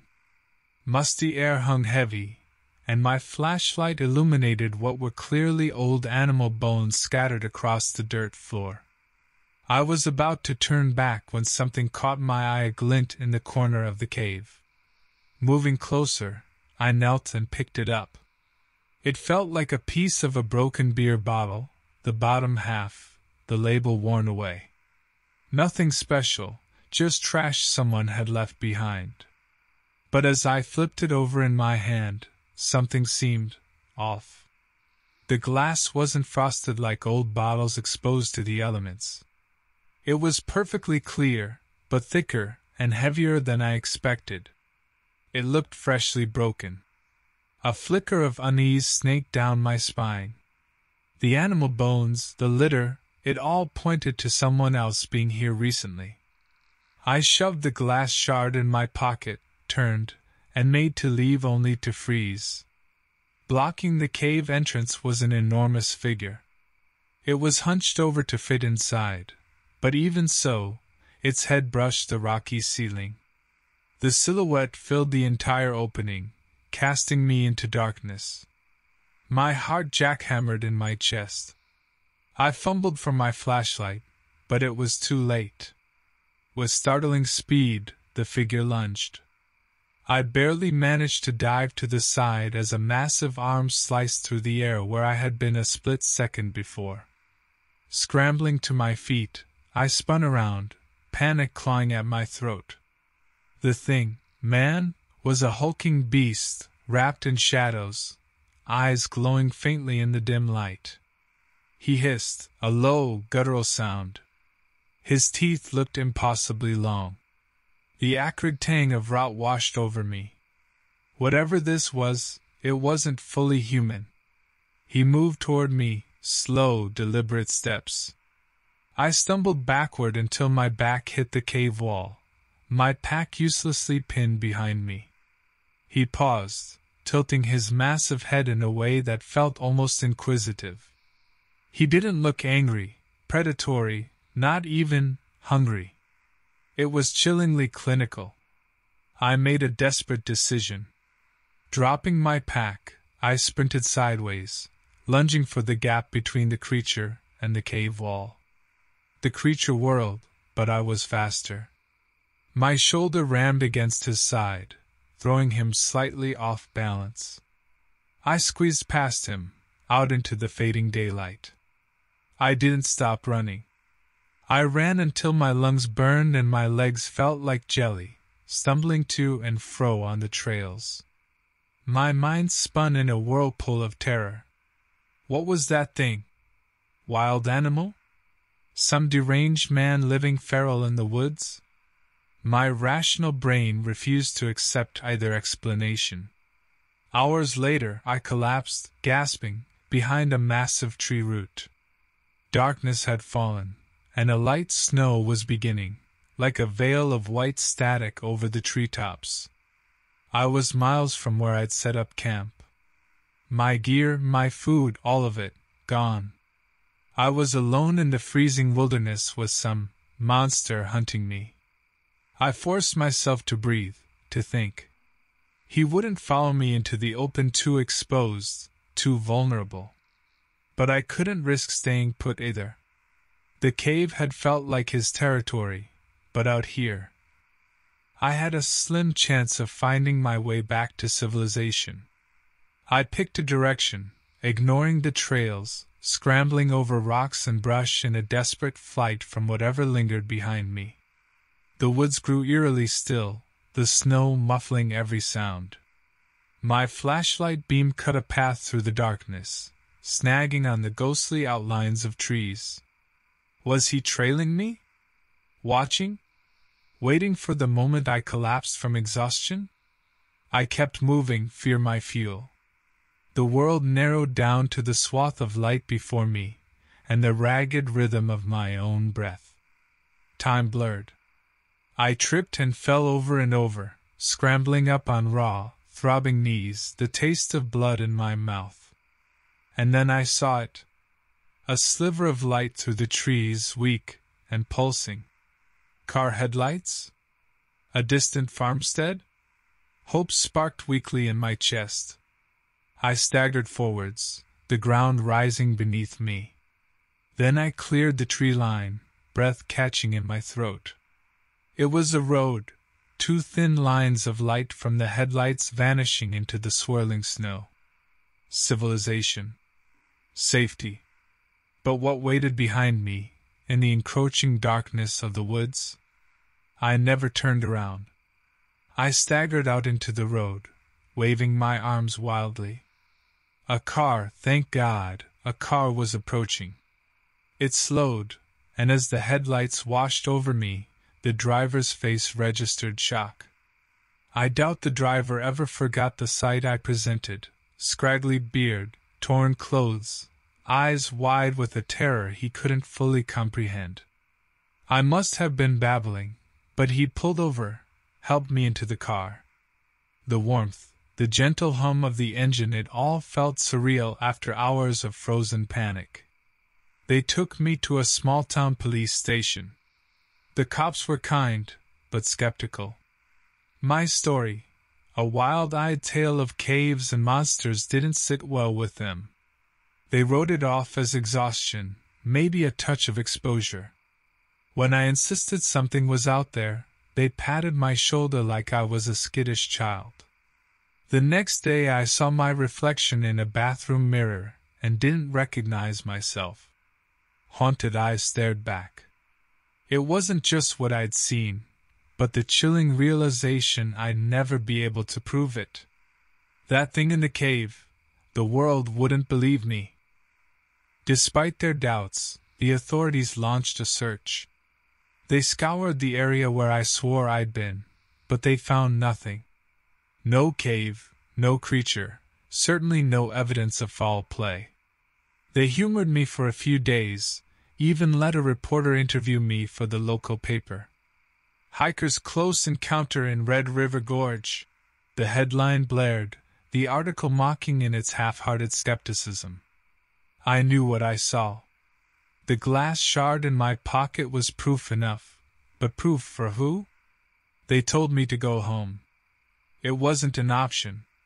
My old life, my apartment, my job, it felt impossibly alien compared to the raw terror in those woods. I couldn't return to that normalcy, knowing the truth that lurked in the shadows.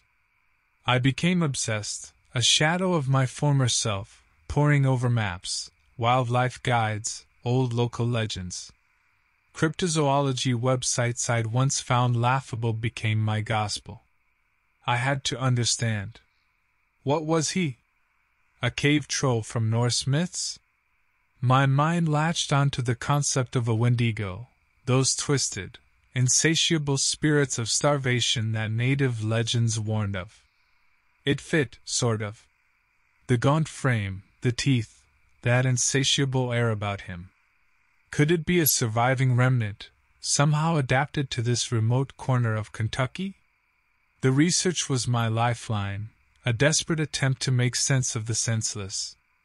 I drifted between odd jobs, enough to fund a meager existence and fuel my quest. I'd leave every town with more questions than answers, my eyes darting into every patch of woods, every dark alley. Years rolled by, turning into a decade. My friends, the few I had contact with, told me to move on. Therapists urged me to accept it as trauma, something my mind fabricated to cope. They were wrong. My memory burned too clear, the stink of rot too real for it to be anything but the truth. Then, 2 months ago, it happened. A small newspaper clipping sent to me anonymously, the corner address smudged beyond recognition. Missing hiker in Yellowstone. It read. The details were chillingly familiar: an abandoned campsite, a lone hiker vanished, and a strange, broken beer bottle found nearby. Authorities suspected animal attack, but nothing was ever found. A fire ignited within me, a mix of grim vindication and dread. I was not the only one. This thing, it was still out there, leaving a trail of unanswered questions and broken lives behind it. And I had the terrifying, vital knowledge of how it might operate, the scraps of information pieced together from my ordeal. It was a hunter, patient, calculating. Caves were its lair, darkness its weapon, and those who strayed from the beaten path its prey. I knew because I was one of the few who had escaped. This realization leaves me with a stark choice. Do I try to fade into the normalcy everyone expects of me, living under the crushing weight of what I know? Or do I become something new, a hunter in my own right, armed with the knowledge that may keep others from disappearing into the shadows? The answers aren't easy. The world is vast, and I'm one man, haunted and ill-equipped to fight a creature that exists on the fringes of our understanding. But then I remember him, his glowing eyes in the cave, the calculating tilt of his head. I remember the driver's face as I stumbled into the road, the way the world keeps turning, oblivious to the darkness lurking at its edges. Maybe I am crazy, a man broken by trauma, as the therapist said. Or perhaps I am the only one who sees the cracks in the world, the only one with the terrible knowledge of what crawls through them. That glass shard burns in my pocket, a reminder of a truth far more monstrous than any wilderness can hold. And in that twisted way, it's the only thing that feels real anymore.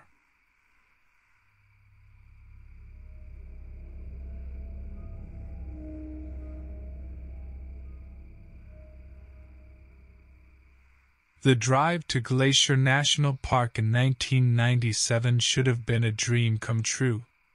Me, fresh out of college, itching to see something beyond the rolling green hills of my native Kentucky. My name's Wyatt Caldwell, and if anyone asked why I was headed to Montana alone with just a backpack and a beat-up tent, it was simple. Sometimes a man needs some wide-open space for his head. The first few days were a hiker's paradise.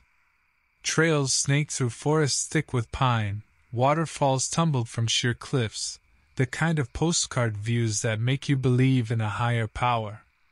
Even the solitude, which I'd been craving, felt good for my soul.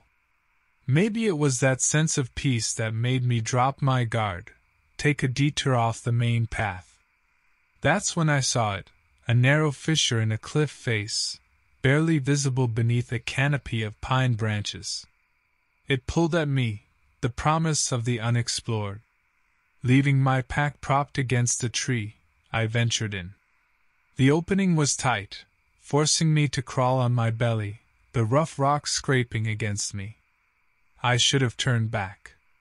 My dad's voice, always the cautious type, echoed in my mind.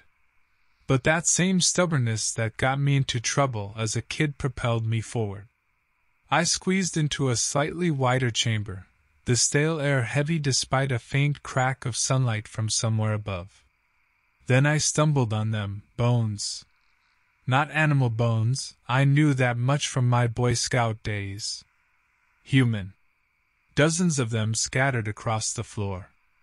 A chill swept through me, fear prickling the back of my neck. This was no ancient burial site. Nothing about it felt old. As if on cue, my foot kicked something hard. I looked down to see a weathered wallet half buried in the dirt. It was faded leather with a Wyoming driver's license inside. The face on the card, smiling wide under a 10-gallon hat, belonged to a man named Ethan Cole. The license was issued in 1994, just 3 years prior. It hit me then, a wave of nausea washing over me. This place wasn't a discovery, it was a tomb. These people weren't long-lost pioneers, they were recent. And whatever put those bones here could still be lurking nearby. "Hey! Anyone there?" I called out, my voice echoing eerily in the cavern. No reply. I thought of Ethan Cole, the picture of the guy frozen on that plastic card. Was that his skull lying there in the dirt? Had his big, sunny smile been the last thing, whatever it was, had seen? Scrambling backwards, I hit my head hard on the rock, stars exploding in my vision. The cavern spun, the walls closing in. For a panic second, all I could think was, this is how it ends. Stupid college kid plays explorer, gets himself eaten in some nameless cave. Then something shifted in the shadows, a flicker of movement in the far corner. With a jolt of adrenaline, I scrambled to my feet, my flashlight beam cutting into the darkness. What I saw made my blood freeze. There, crouched low, was a massive figure. Humanoid yet wrong. Its body was impossibly thin, ribs protruding through tight, leathery skin. Its head was too large, the jaw jutting out unnaturally, a mess of mangled teeth bared in what was either a snarl or a gruesome grin. But it was the eyes that chilled me to the core, vacant, inky black, glinting with a hungry intelligence. He lunged. Time seemed to stretch out, my body moving in slow motion as I stumbled back, my scream caught in my throat. He was inhumanly fast, his long, clawed fingers slashing at my face. "Get out of here! Stay away!" I yelled, grabbing the only thing within reach, Ethan's dusty wallet. I hurled it at the creature with all my strength. It shrieked, the sound a mix of rage and surprise, momentarily distracted by the object. That bought me precious seconds. Turning, I scrambled madly for the cave entrance, my breaths coming in ragged gasps. Branches whipped at my face, the rough bark raking my skin, but I didn't stop. I burst into the blinding sunlight gasping for air. Then, without hesitating, I ran. Through the trees, across meadows, I ran till my lungs burned and my legs felt like they'd give out. The forest was a blur of green and brown, but I sensed him behind me, the rustle of leaves, the cracking of branches under his unnatural weight. I stumbled out onto a narrow cliffside path and froze. Below, a waterfall cascaded into a rocky chasm, the roar of the water filling my ears. It was a dead end. Behind me, the sound of his approach grew louder, closer. There were no more trees to hide behind, nowhere to run. With trembling hands, I drew the hunting knife my dad had given me, knowing deep down how useless it would be against the monster that emerged from the shadows. The creature stalked toward me, steps echoing in the sudden silence. Every inch of me screamed to fight, but a deeper animal instinct told me this was beyond fighting. This was survival, pure and unforgiving. It tilted its head, those inky eyes calculating. My heart hammered a frantic rhythm against my ribs, my breaths coming in sharp, shuddering bursts. Then it did something I hadn't expected. It paused, its gaze snagging on something behind me. For a heart-stopping moment, it almost looked confused. I whipped around, following its gaze, and almost tripped in shock. Two figures stood on the path, a young couple, wide-eyed and frozen in a mix of terror and awe. A surge of desperation washed over me. "Run!" I screamed. "It's coming for you! Run!" They didn't move. Their eyes were fixated on the creature, as if held in some macabre trance. Pure, undiluted horror rippled through me. These two, they were doomed. They were going to die because of my stupid detour, my recklessness. The creature hissed, the sound slicing through the air. It lunged, moving not for me, but for them. The man tried to react, shoving the woman behind him, but he was too slow. The creature's emaciated hands snaked out, fingers like hooks closing around the man's neck. There was a sickening crack as it hauled him effortlessly toward the precipice. Suddenly, the woman shrieked, a piercing sound that snapped through my fear like a whip. It seemed to break the spell over both creature and victim. The creature paused, shifting its attention to her. The man in its grip clawed frantically at the bony fingers, gasping for air as his legs dangled over the cliff's edge. That moment of hesitation was all I needed. In 3 desperate strides I was next to them, my hunting knife raised. I wasn't aiming to kill the creature, the futility of that was obvious. But I needed a distraction, a chance. Screaming a wordless battle cry, I slashed at the creature's arm with all my strength. The blade sliced through the leathery skin, but to my horror, it didn't flinch. Its empty eyes fixed on me, and for a frozen second, I knew it had made a choice. Ignoring the struggling man, it turned its twisted grin on me. I jumped backward, barely dodging the clawed hand that reached for my throat. Without another thought, I hurled myself towards the woman. I hit her hard, sending us both tumbling away from the edge, rolling down a steep slope.